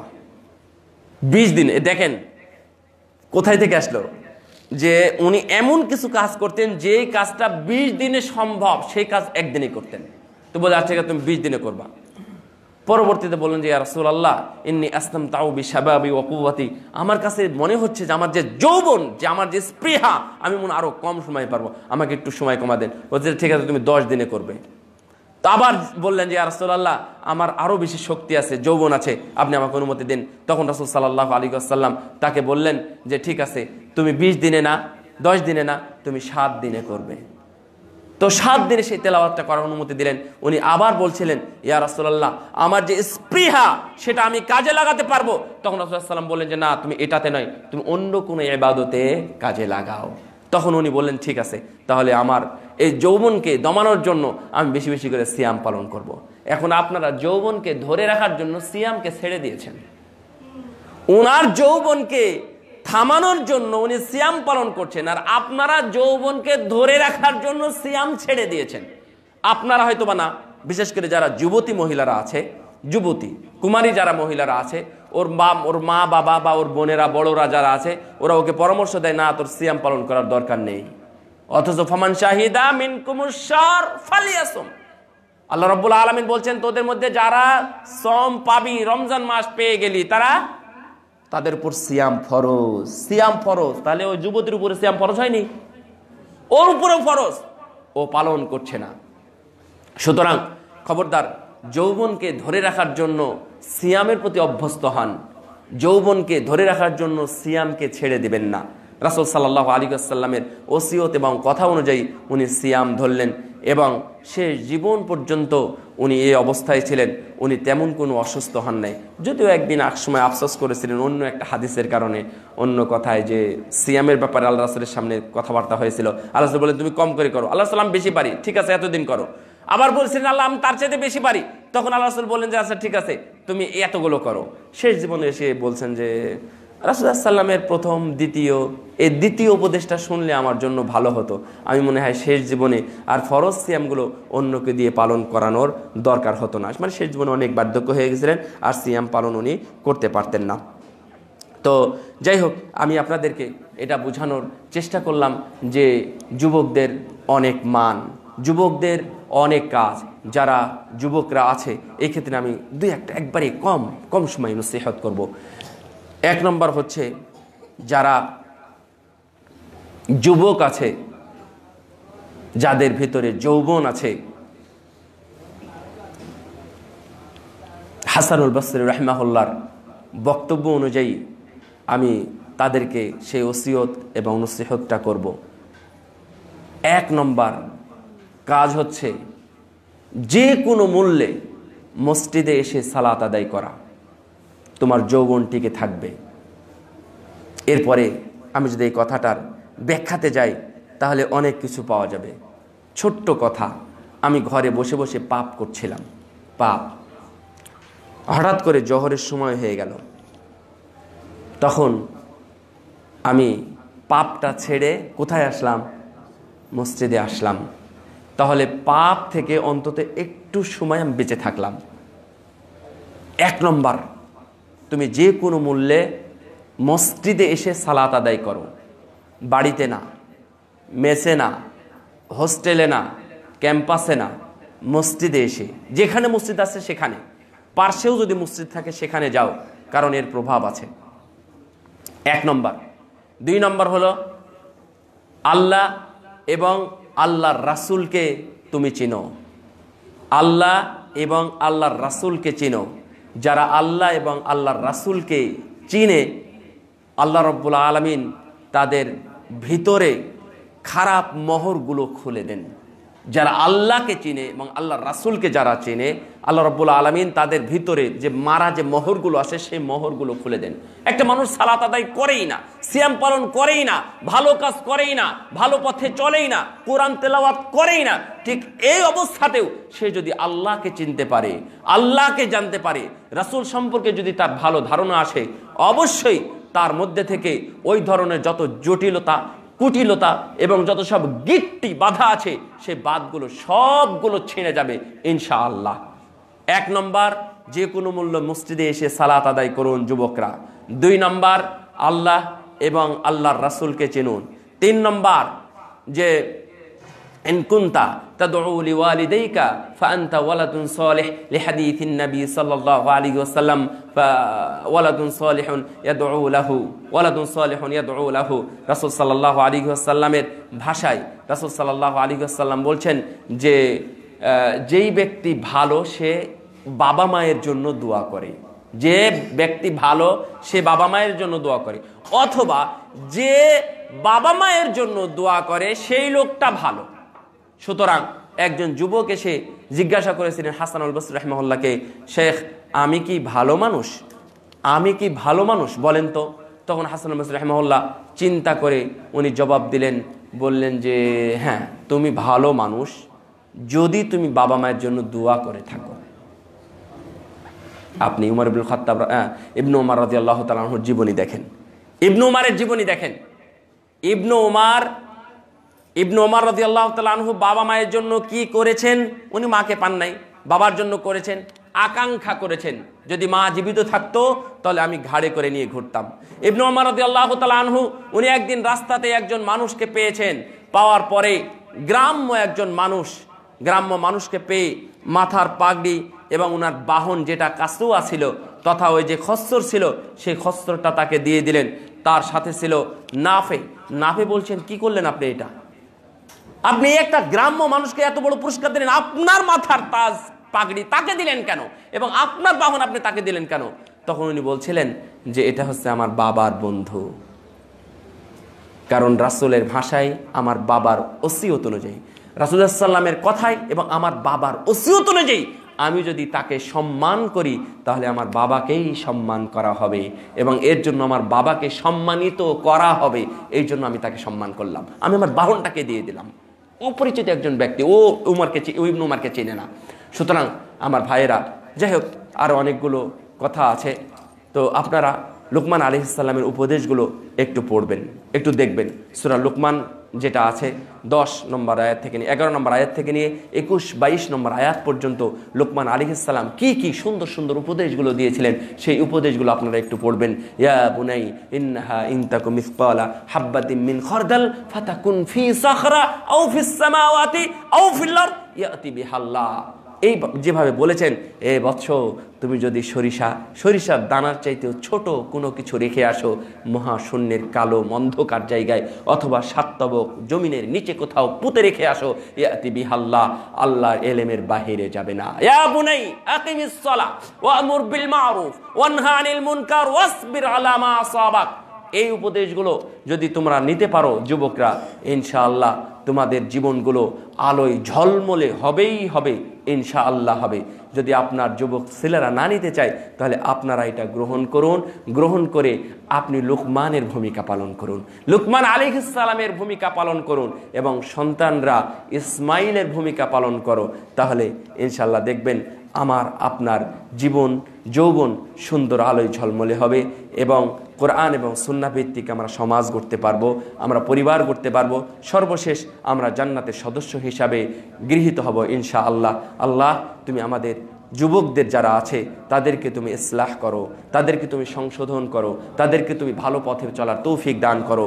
যারা যে ধরনের বিপদগামী পথে চলাফেরা করছে সেই বিপদগামী পথ থেকে তুমি তাদেরকে ভালো পথে চলার তৌফিক দান করো, আমিন। আল্লাহ তুমি আমাদের সবাইকে ভালো যুবক সেই যুবকদের অন্তর্ভুক্ত করো যেই যুবকদেরকে তুমি সাত আসমানের নিচে গিয়ে আরশের ছায়াতলে তুমি ছায়া দেবে। আল্লাহ তুমি আমাদের সবাইকে সেই যুবকদের খাতায় নাম লেখাও, আমিন। ওয়া আখিরু দাওয়ানা আলহামদুলিল্লাহি রাব্বিল আলামিন। আকুলু কওলি হাযা আস্তাগফিরুল্লাহ লি ওয়া লাকুম ওয়া লিসাইরিল মুসলিমিন ওয়া সাল্লাল্লাহু আলা নবিয়িনা মুহাম্মদ ওয়া আলা আলিহি ওয়া সাহবিহি আজমাইন।